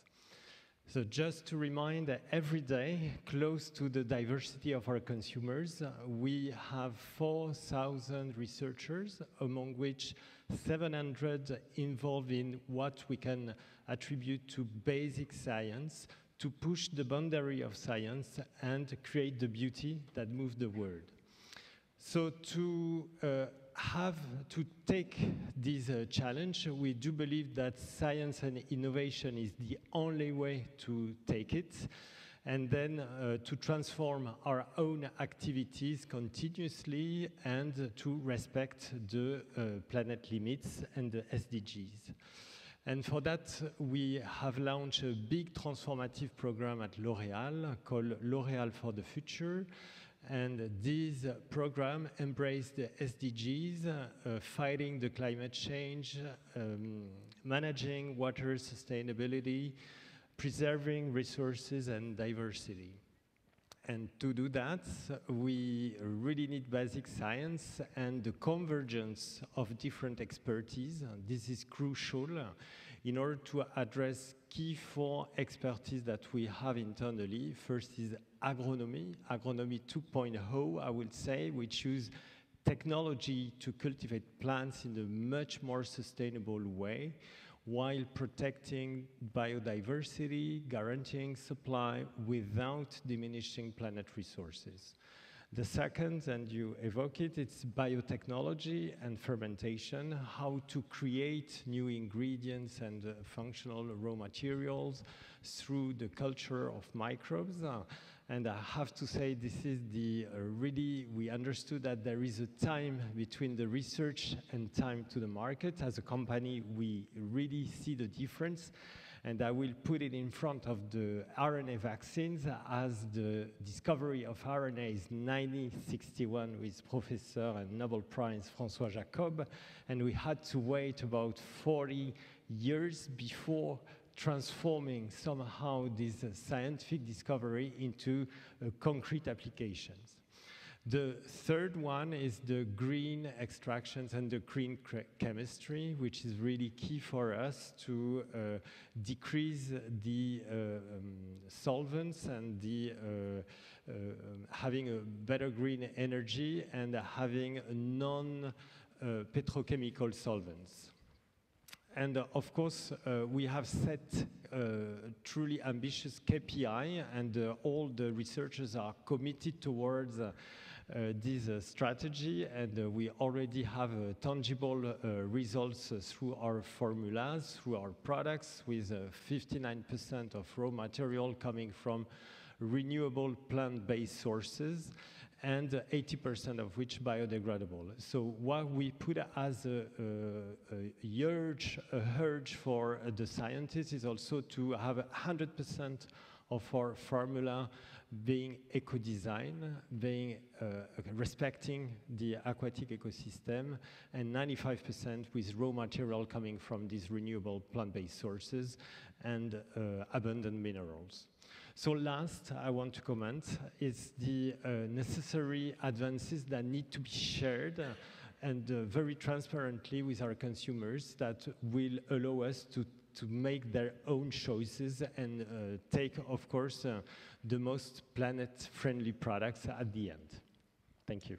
Thank you very much. There are lots of issues arising from this beauty industry. But I want to get back to the issue you raised, Professor, about schooling, we don't need schooling as usual. We need a transformative, beyond education, transformative learning, because it's not just the children and the young people who have to learn. We have to learn anew how to be human in this current environment we are in. What are your comments? Well, thank you for raising the point, because I think there are two aspects, really. One is to convey to the youth, to the young generation, the knowledge and the systemic vision of the Earth as a global system with many interactions, which is very complex. So this calls in curricula, in teacher training, for deep transformation, not to forget the discipline, the subjects which make the analytical power of science, but also to give the more complex, more holistic, more global vision. So this is one aspect of knowledge. But the other aspect are values. I mean, we cannot raise the youth without a vision of social justice, of climate justice, which are not taught by science, but are absolutely essential, but are not imposed by rational thinking of science. I mean. Thank you.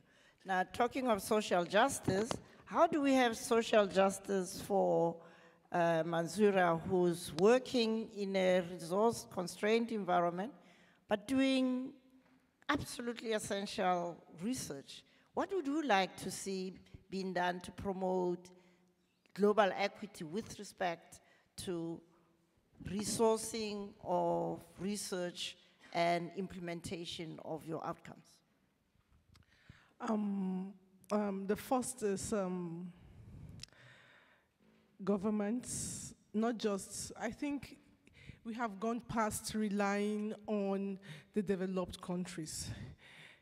The low and middle income countries will also need to brace up, I mean, to get up from their slumbers. We need to educate the leaders. Or we need to bring, I mean, voting leaders that understand more about education, and so they are able to fund education and then fund research and R&Ds, because most of the times our governments are really not, probably because of the economy, everybody is concerned about the economy and so on. So I will want, like, it would be very good to, like, educate the government of the developing countries. We don't have to wait. But then, just like the number 17 SDGs, there is need for partnership. Our laboratory does not just wait for the government. We also collaborate with other scientists. Like I have worked with Professor Angela Nieto, who got the L'Oreal UNESCO award some weeks back. And with fundings also from the Spanish government and also some universities in the United Kingdom, we could work together, but sincerely speaking, we shouldn't sit down and wait for them. We also need to, I had the opportunity of staying back in some of these places, but I didn't because I wanted to see something being done in my country.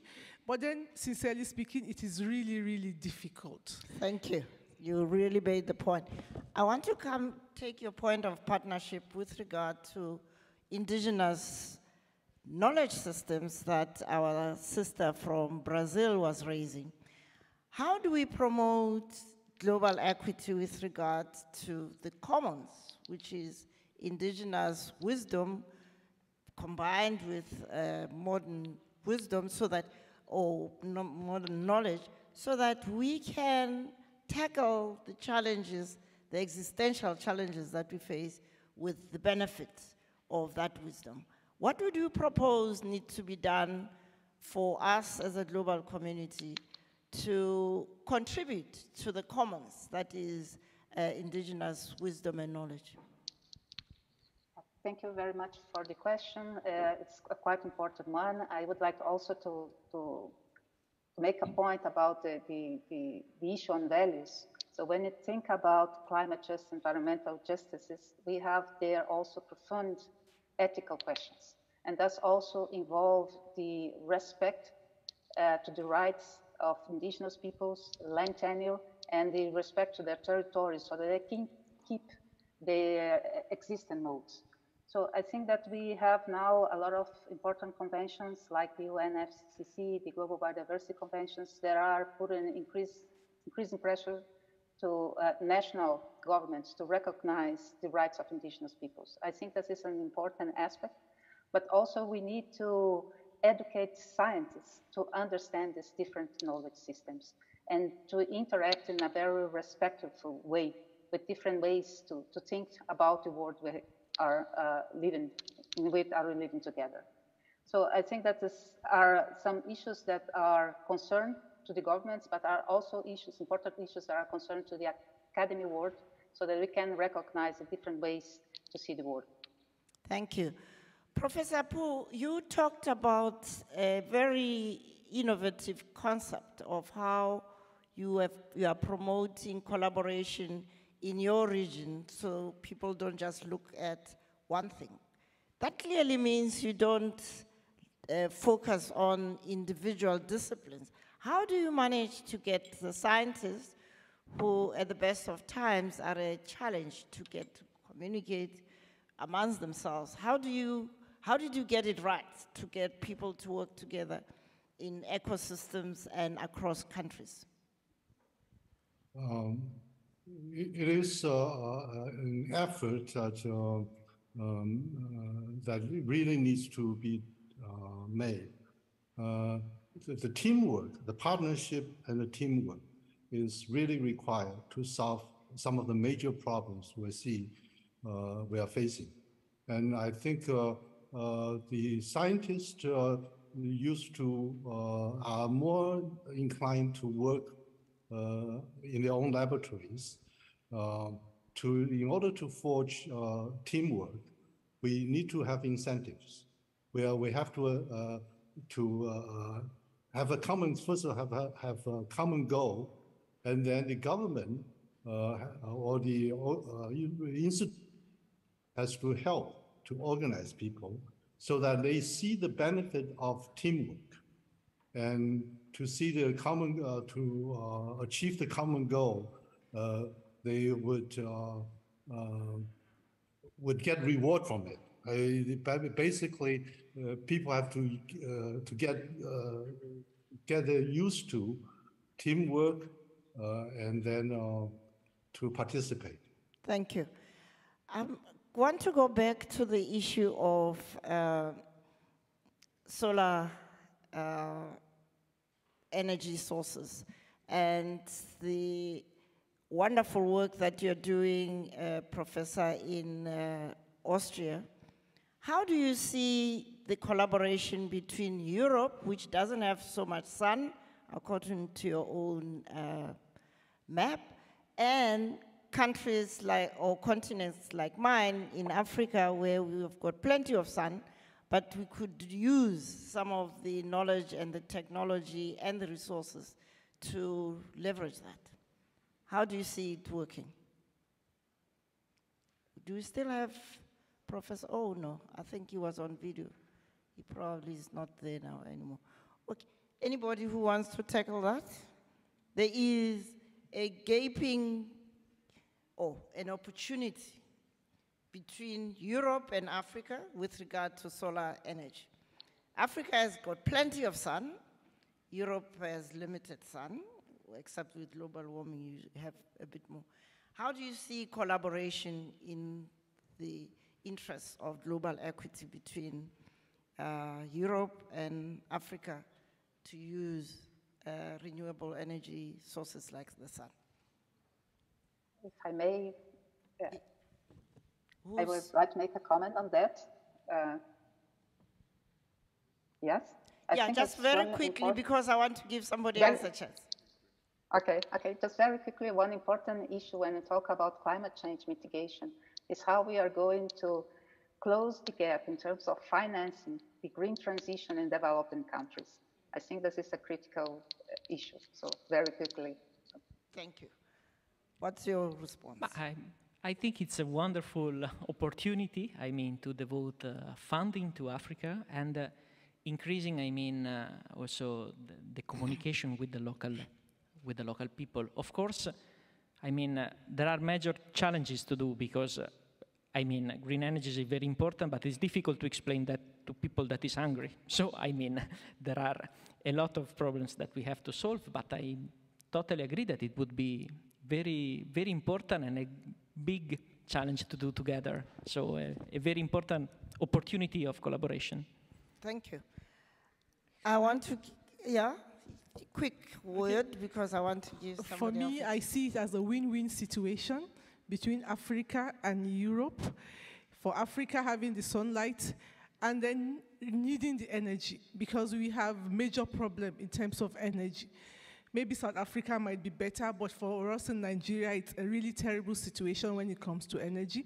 And most of our laboratories rely on solar power. So I think it's a win-win situation for both if scientists from Europe and Africa cooperate. While also here, I see there are also people that utilize the solar energy that's creating their own source of energy themselves instead of, relying on the more expensive one.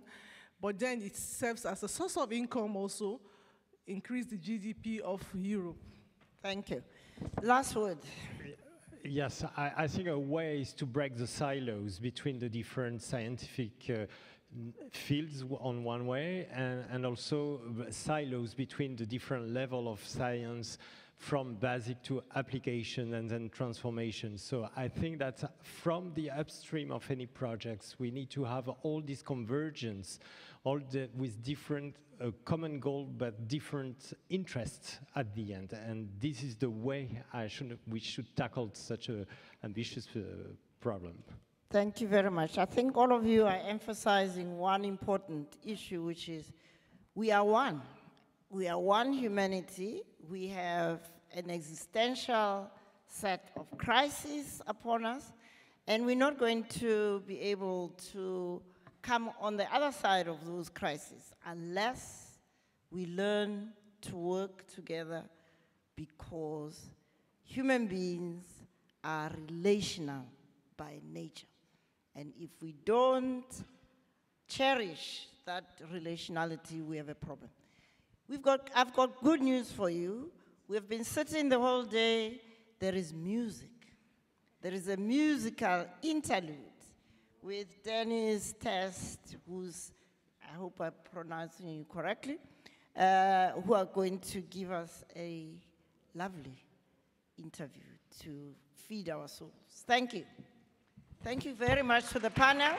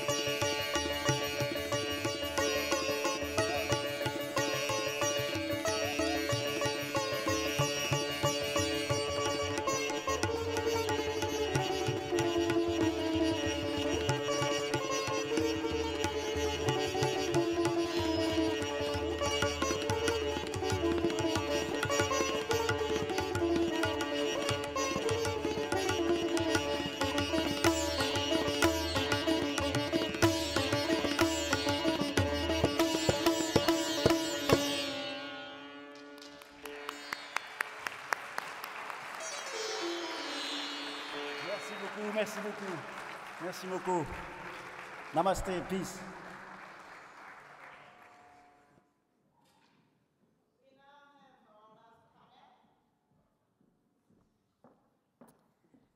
It is my pleasure to invite to the stage participants in the last panel, focusing on what people have been talking about, which is how do we collaborate basic sciences from around the globe?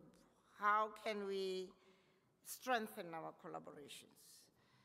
The first panelist is Ursula Basler, Dr. Ursula Basler, who's research director at and former president of CERN.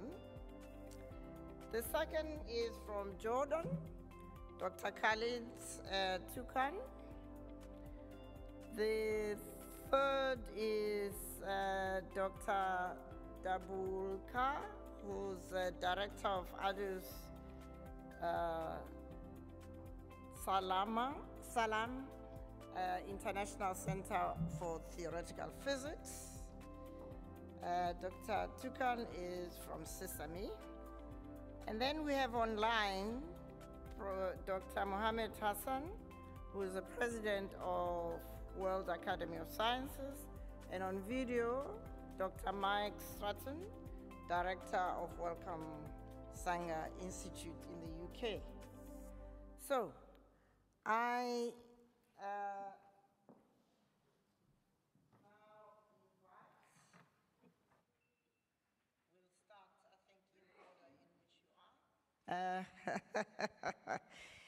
Dr. Ursula Basler, please. Yes, thank you very much.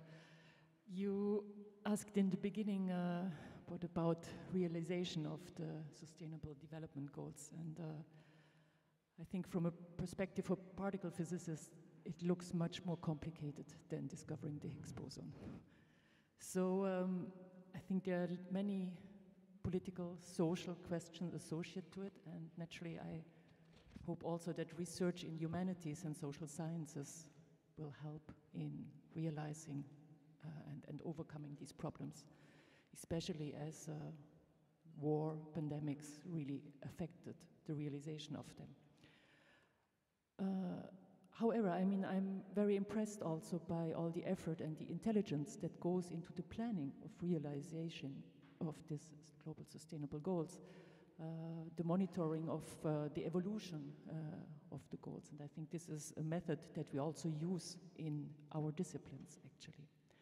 Now, what can basic science, particle physics bring to this sustainable development goals? Naturally, we are missioned at CERN for looking into the fundamental laws of the universe. However, sustainable development goals are very important to us. And what we can contribute is maybe already our existence, reuniting people from all over the world in order to solve a complicated problem. Bringing people from more than 100 nations together with a common goal, subscribing to common values. And I think this has already been mentioned in the previous panel, but this is an important issue, to share a common goal, to share common values.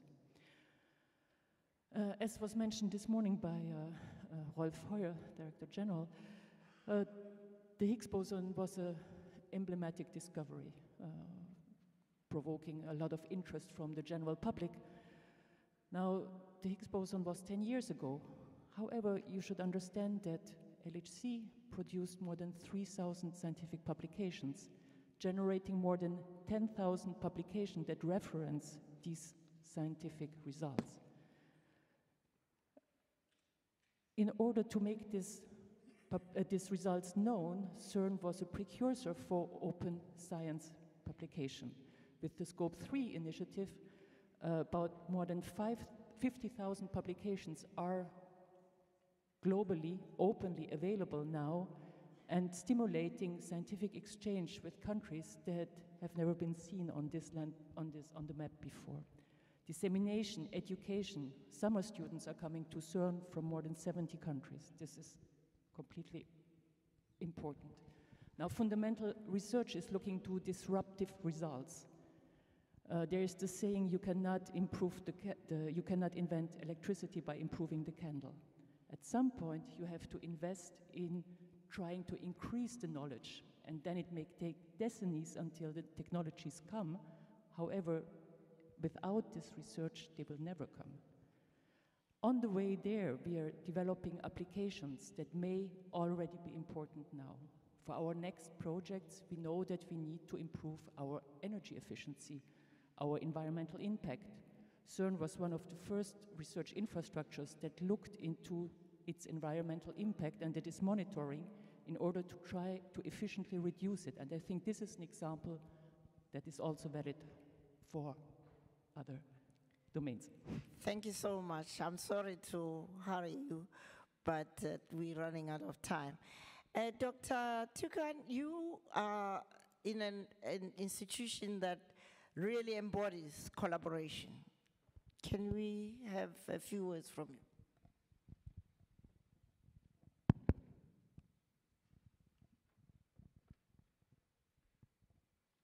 Yes.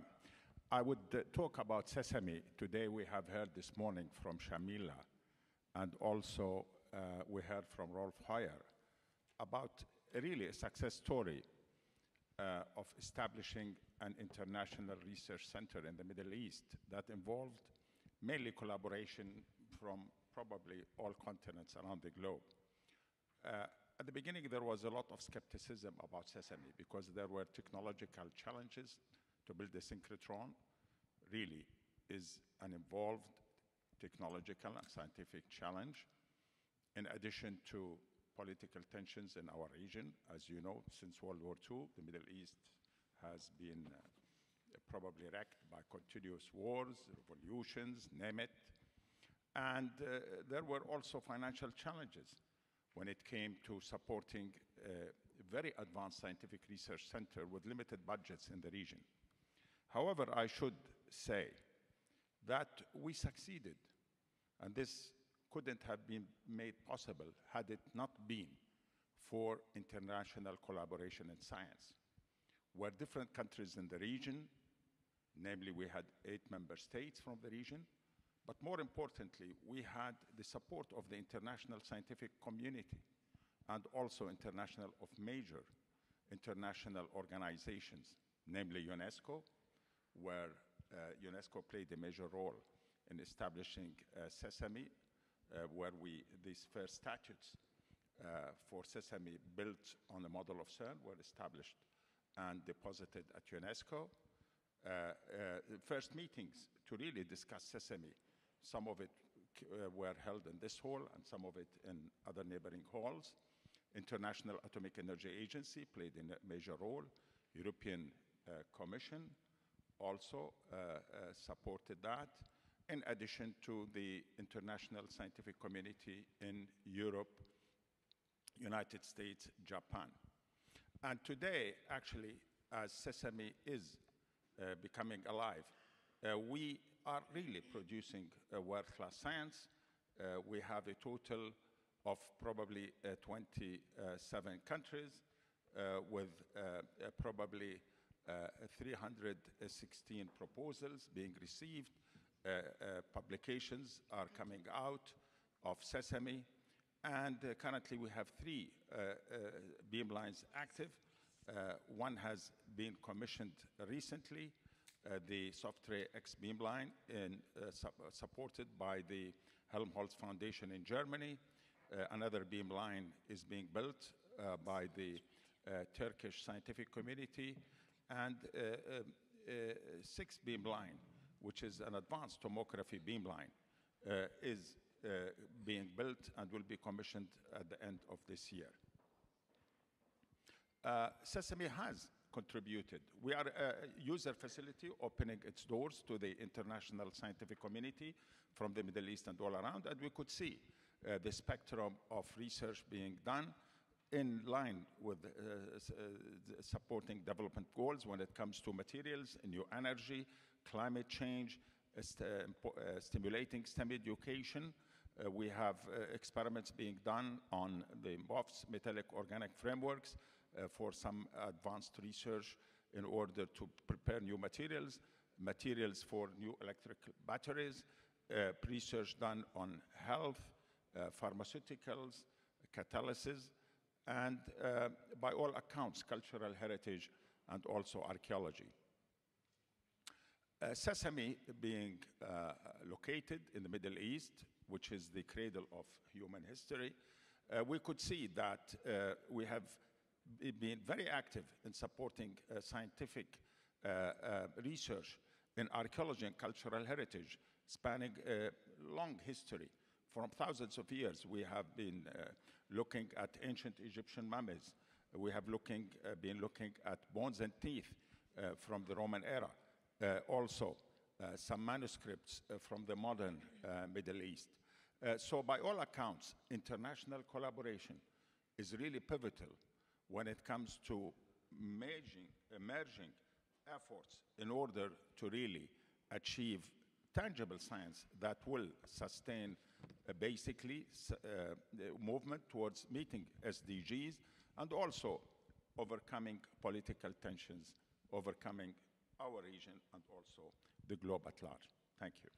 Thank you very much. Very encouraging model of we can if we want to collaborate. The next speaker is Dr. Dublaka. Nabolka. Okay. How do they? Okay. Please share your thoughts. Thank you. It's a pleasure to be here. I'm a theoretical physicist by training, and I currently direct the International Center for Just raise your voice a bit. I currently direct the International Center for Theoretical Physics, which has a unique mission, which has a direct bearing on the year of that we are celebrating today, the International Year for Basic Sciences for Sustainable Development. And I think, in fact, it is even more urgent now that we are entering a very critical moment in human history. For example, climate change and pandemics, we know that they do not respect national boundaries. It requires a collective global response based on evidence-based thinking and a way of approach. And that is where the importance of basic sciences cannot be overemphasized. And that is where the mission of ICTP is really has been playing a very important role, because basic sciences have a dual role to play. One is to offer tools and know-how, intellectual tools, to deal with problems like climate change. But also it offers a common language, as was emphasized also earlier, for international cooperation and dialogue, because Newton's laws are the same in Paris or in Cairo. And that is what ICTP was founded on. This is the basic premise of an international hub where scientists from all over the world can come together. ICTP welcomes, founded by the Nobel laureate Abdus Salam. It welcomes 6,000 scientists from all over the world every year. Since its inception 60 years ago, something like 200,000 scientists from essentially 180 countries have been to ICTP. Half of them are from the developing countries, fully funded by ICTP. 30% of them are women. And the goal is to bring the young, aspiring graduate students from all over the world in contact with the best researchers, including Nobel laureates, in a way combining excellence with inclusion, because ICTP's research has contributed to many major advances in science, including Nobel Prizes, but it really brings them in contact with the scientists in the developing world. And that, I think, is a unique mission because it sort of helps to overcome the barriers of geography and economics and gender and ethnicity, which is what we were talking about, the inequality. And ICTP has been playing that role very importantly, and for that reason, international organizations like ICTP, CERN, or UNESCO have a major role to play. I will just quickly say that there was a point about open science and open education. and ICTP basically has been doing it. But as was emphasized by Professor Arosh, this is really requires a long-term investment. It's not something that you can do in 5 years' time. I think there is a very nice story about Euclid telling the Emperor Ptolemy that there is no royal road to geometry. You cannot learn geometry in 2 days. And I think one can say the same, the scientific community can tell the policymakers that there is no royal road to advanced technology. Thank you. And that is where the organizations like ICTP can continue to play an important role. Thank you so much. We now turn to our colleagues who are online. First, Dr. Mohamed Hassan, who is someone we looked up to in my younger days of the World Academy of Sciences. Dr. Mohamed? Thank you very much. Do you hear me? Yes, do you hear me? I hear you, yes. I hope, because the line is very bad. But I will try, I will raise my voice. I would like really to confine my short comments to the challenges in basic sciences in science and technology lagging countries. And these are 66 countries identified by TWAS that lag behind the rest of the world in science and technology capacities, especially in research and education in basic sciences. And most of these countries are in Africa, and they include all the 48 least developed countries. There are very few well-qualified researchers in basic sciences compared to applied sciences in these countries. And they get very little funding from their national institutions and governments, as well as international funding agencies to support their research. In addition, there are very few international centers or programs that support basic sciences in these countries. The ones I am familiar with are the ICTP, which has just been mentioned by its director, the International Science Program in Uppsala, Sweden, and TWAS. And I wish to briefly highlight two TWAS programs that support basic scientists working and living in these 66 countries. First, the training of the next generation of highly qualified basic scientists through South-South collaboration. TWAS, I am happy to say, has the largest South-South postgraduate and postdoctoral fellowship program in basic sciences in the world. The fellowships are offered only to students and young researchers in the 66 countries and are tenable at competent research universities in the 66 countries that I have just mentioned. They have competent research universities and centers of excellence, including countries like China, India, Brazil, Mexico, South Africa, and others. The hosting countries cover all the local expenses.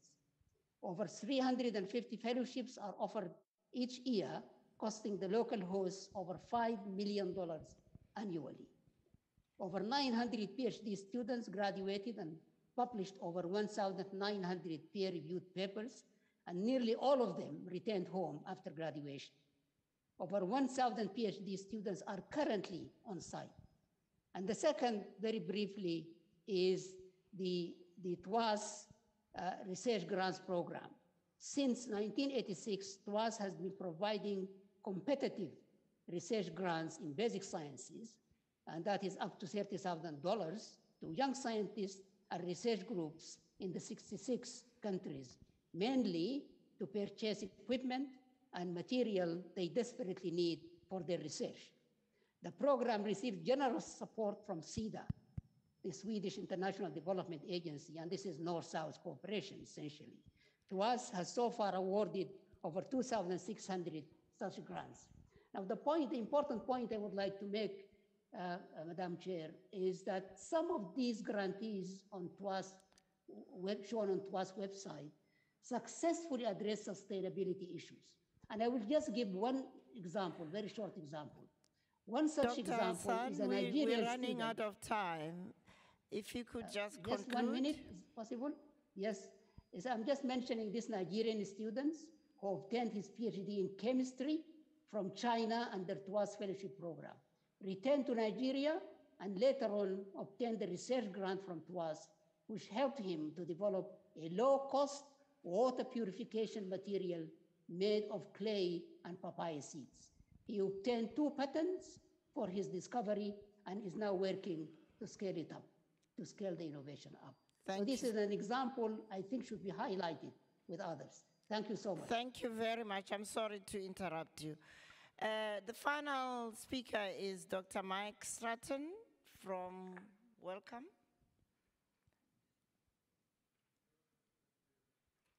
Is online or Thank video? you for inviting me to speak about aspects of genome science in relation to sustainable development. Large-scale, globally collaborative projects have been a core feature of genome science since the sequencing of the 3,000 million letters of DNA code in the human genome in year 2000.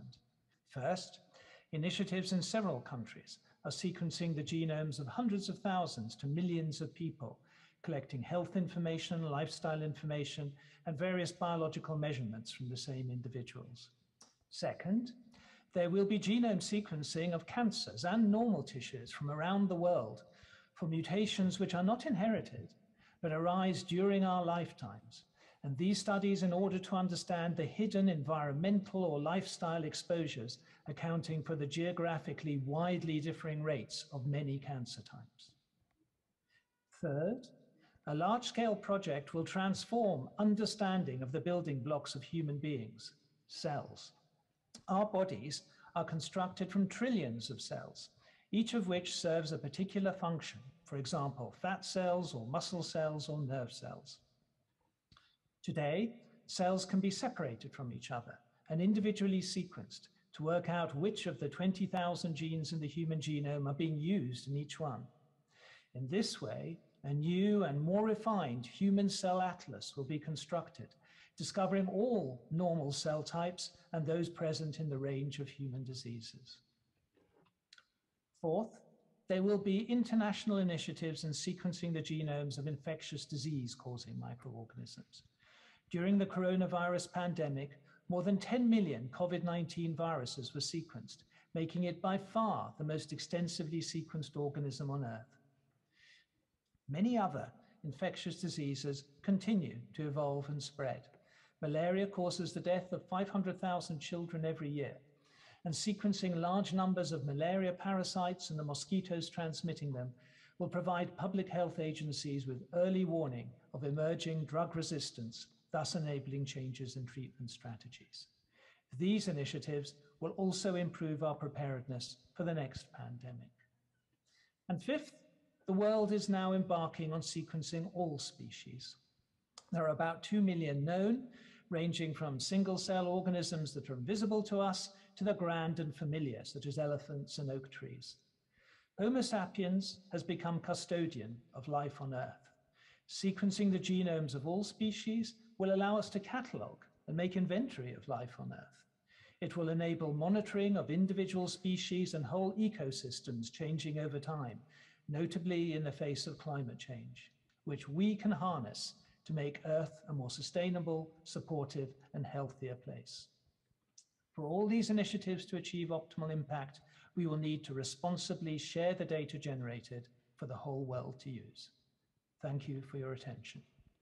Thank you very much. I'm sorry that this has been a bit hurried because we lost time during the day, but I think this last panel, if we still needed to be convinced, has presented us with examples of when we are at our best is when we collaborate, and that's when we are able to do much more to learn, as we heard from the last speaker, a lot more from nature and how living systems work, and what they do is to collaborate. And if we can learn to collaborate, like our cell bodies are collaborating, then I think the world would be a better place. Thank you very much. And please help me thank our panelists.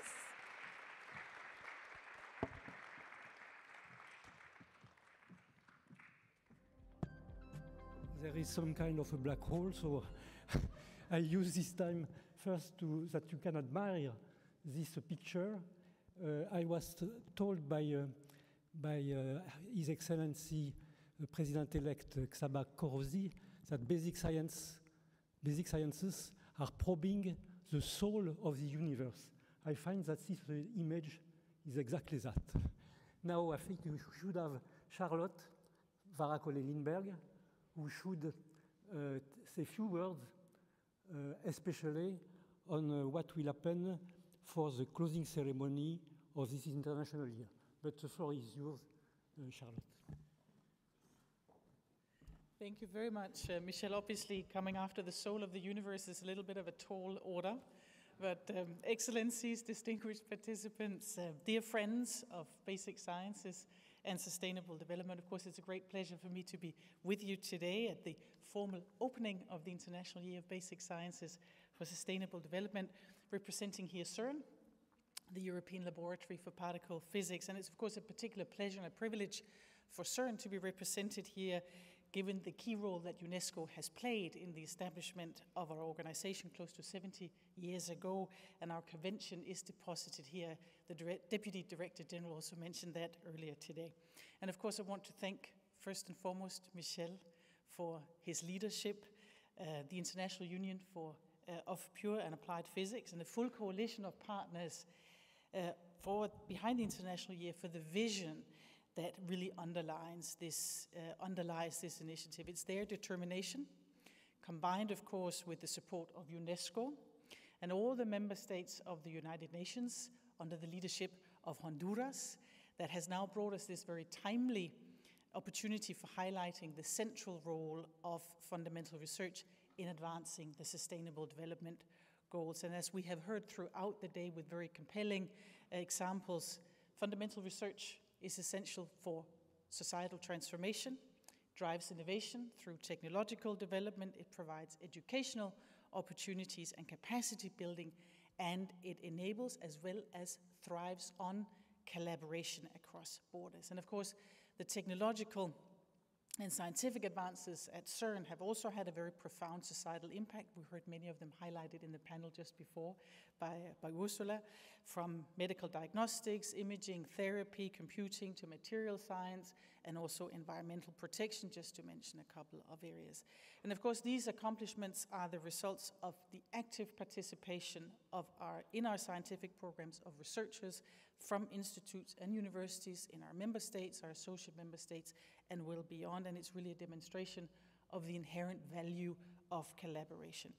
And the International Year will allow all of us to showcase this wide-ranging and very deep societal impact of fundamental research, but also crucially, and we've heard this many times throughout the day, it will allow us to promote the values that underpin this impact: analytical thinking, openness, inclusion, and very importantly, diversity.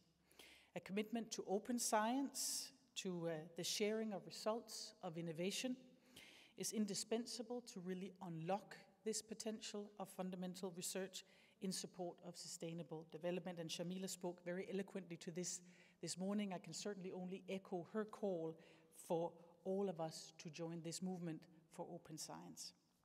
Now, crucially, the International Year should empower young people of all backgrounds to engage with science and to take part in the journey of scientific inquiry. And we need an emphasis on activities that inspire young people and break down the barriers that may currently prevent them from taking part.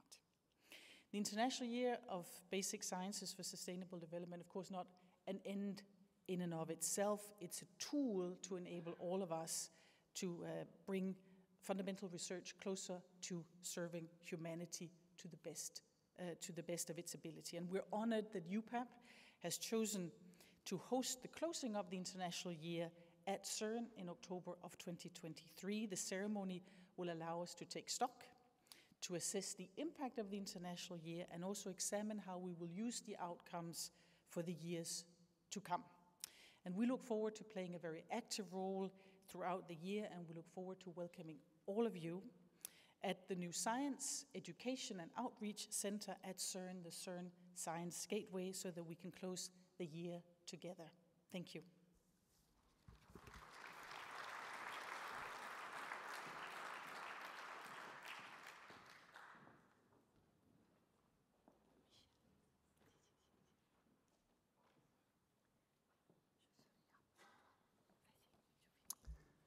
Thank you, Charlotte, for representing CERN and for this very nice, interesting remarks, and for announcing the closing ceremony at CERN in a little bit more than a year from now. So we are coming at the time of the conclusions. Already these remarks were somewhat conclusive.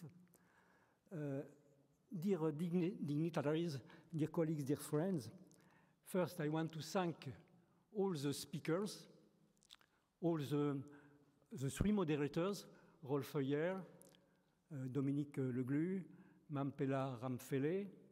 They did a really good job. These roundtables were really very interesting, at least for me. I want to thank the organizers again, and all of you for this ceremony. You belong to the family of supporters of basic sciences and sustainable development goals. I will repeat the draft statement of the year. Basic sciences are curiosity and inquiry driven. They are the foundations of education and the sources of discoveries which turn into applications which can serve an inclusive sustainable development, improving global equity and well-being together with a healthy and lively planet. Altogether, education, discoveries, applications, and inclusive sustainable development must boost collaborative and open basic sciences. This is the virtuous circle that we want to promote during this International Year of Basic Sciences for Sustainable Development and after. To achieve this goal, we shall need you, teachers, scientists, the private sector, decision makers, and the society at large to share this vision and act accordingly. So as I said in my opening remark, already we have 49 international scientific unions and research organizations which are leading these international years as members of the steering committee, and 110 national science academies, scientific networks, and associations are supporting the movement. We hope and we know that this figure will increase all along the year. These unions, organizations, academies, scientific networks, and associations are the foundations for the success of the year, of this international year, and for further initiatives beyond this international year. All these organizations will set up thousands of events during this international year, which will inspire greater engagement with science, encourage young people towards careers into the field, highlight the value of fundamental research for society at large.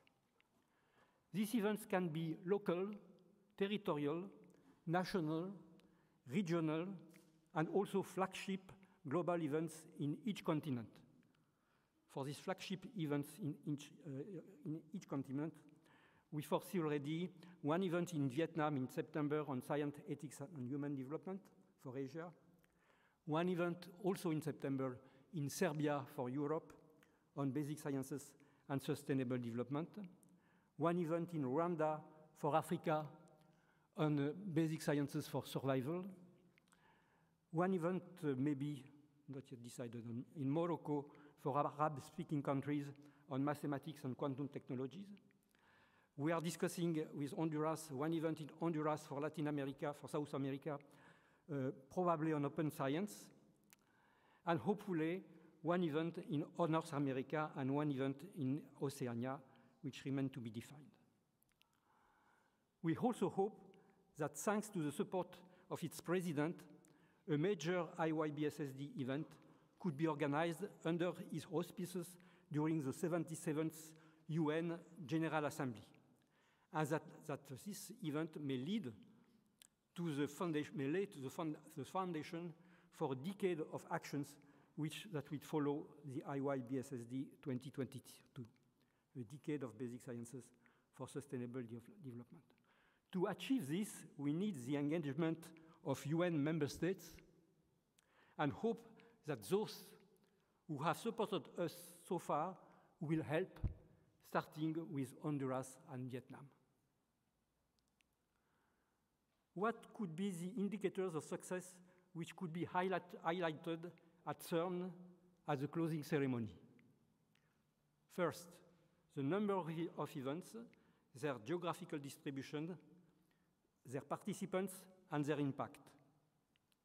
Second, concrete commitments from governments, parliaments, to appropriately funding basic sciences over the next decade.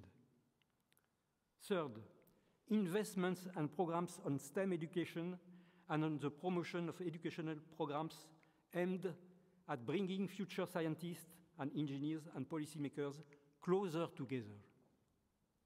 Fourth, initiatives to build solid bridges between science, policymakers, and the rest of the society in order to use evidence-based decisions, and not fake news, for the solution of global problems.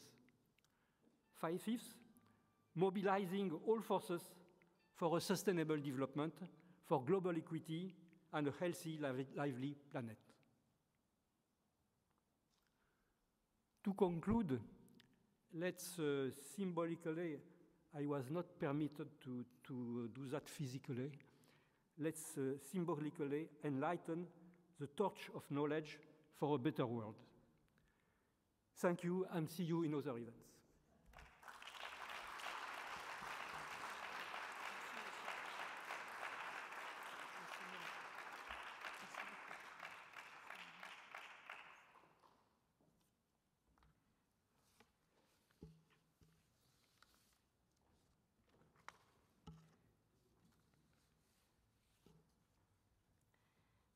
Merci beaucoup, Michel. Excellencies, honorable ministers, dear scientists, dear colleagues and friends of science, ladies and gentlemen, it is my great pleasure to conclude this opening ceremony for the International Year of Basic Sciences for Sustainable Development. Let me once again extend to all of you my humble and sincere gratitude for your participation, for sharing with us your knowledge, information, experiences, and lessons learned of how to put a face to science. Let me sincerely thank all those participants who were unable to make it to Paris. Let me also thank the ministers who have joined us today, the speakers, the moderators. I want to humbly thank also Professor Michel Spiro and his team who have worked tirelessly to bring this to fruition today. I want to thank the Republic of Honduras, the Honorable Minister who has been with us today, and all the other ministers who've traveled from afar to share with us. But I also want to thank all the natural science sector of UNESCO, my dear colleagues, who have worked very hard to make this happen. I want to thank Ahmed Fahmy, who's defended this also with Michel Spiro in the General Assembly. I want to thank Amal Kasri and all those who have acted behind the scenes, who have worked tirelessly days and night, despite the pandemic and despite the COVID, to bring us here today in this successful ceremony. Thank you very much to all of you.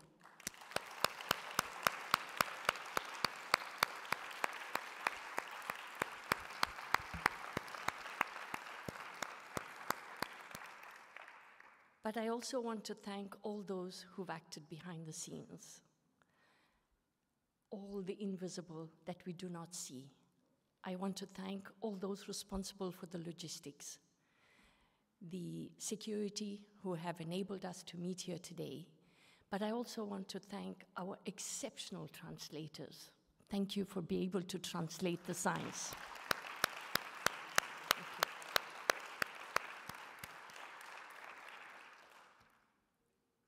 During this event, we have seen how basic sciences can help to identify mechanisms, but also to make the best use of scientific knowledge and information.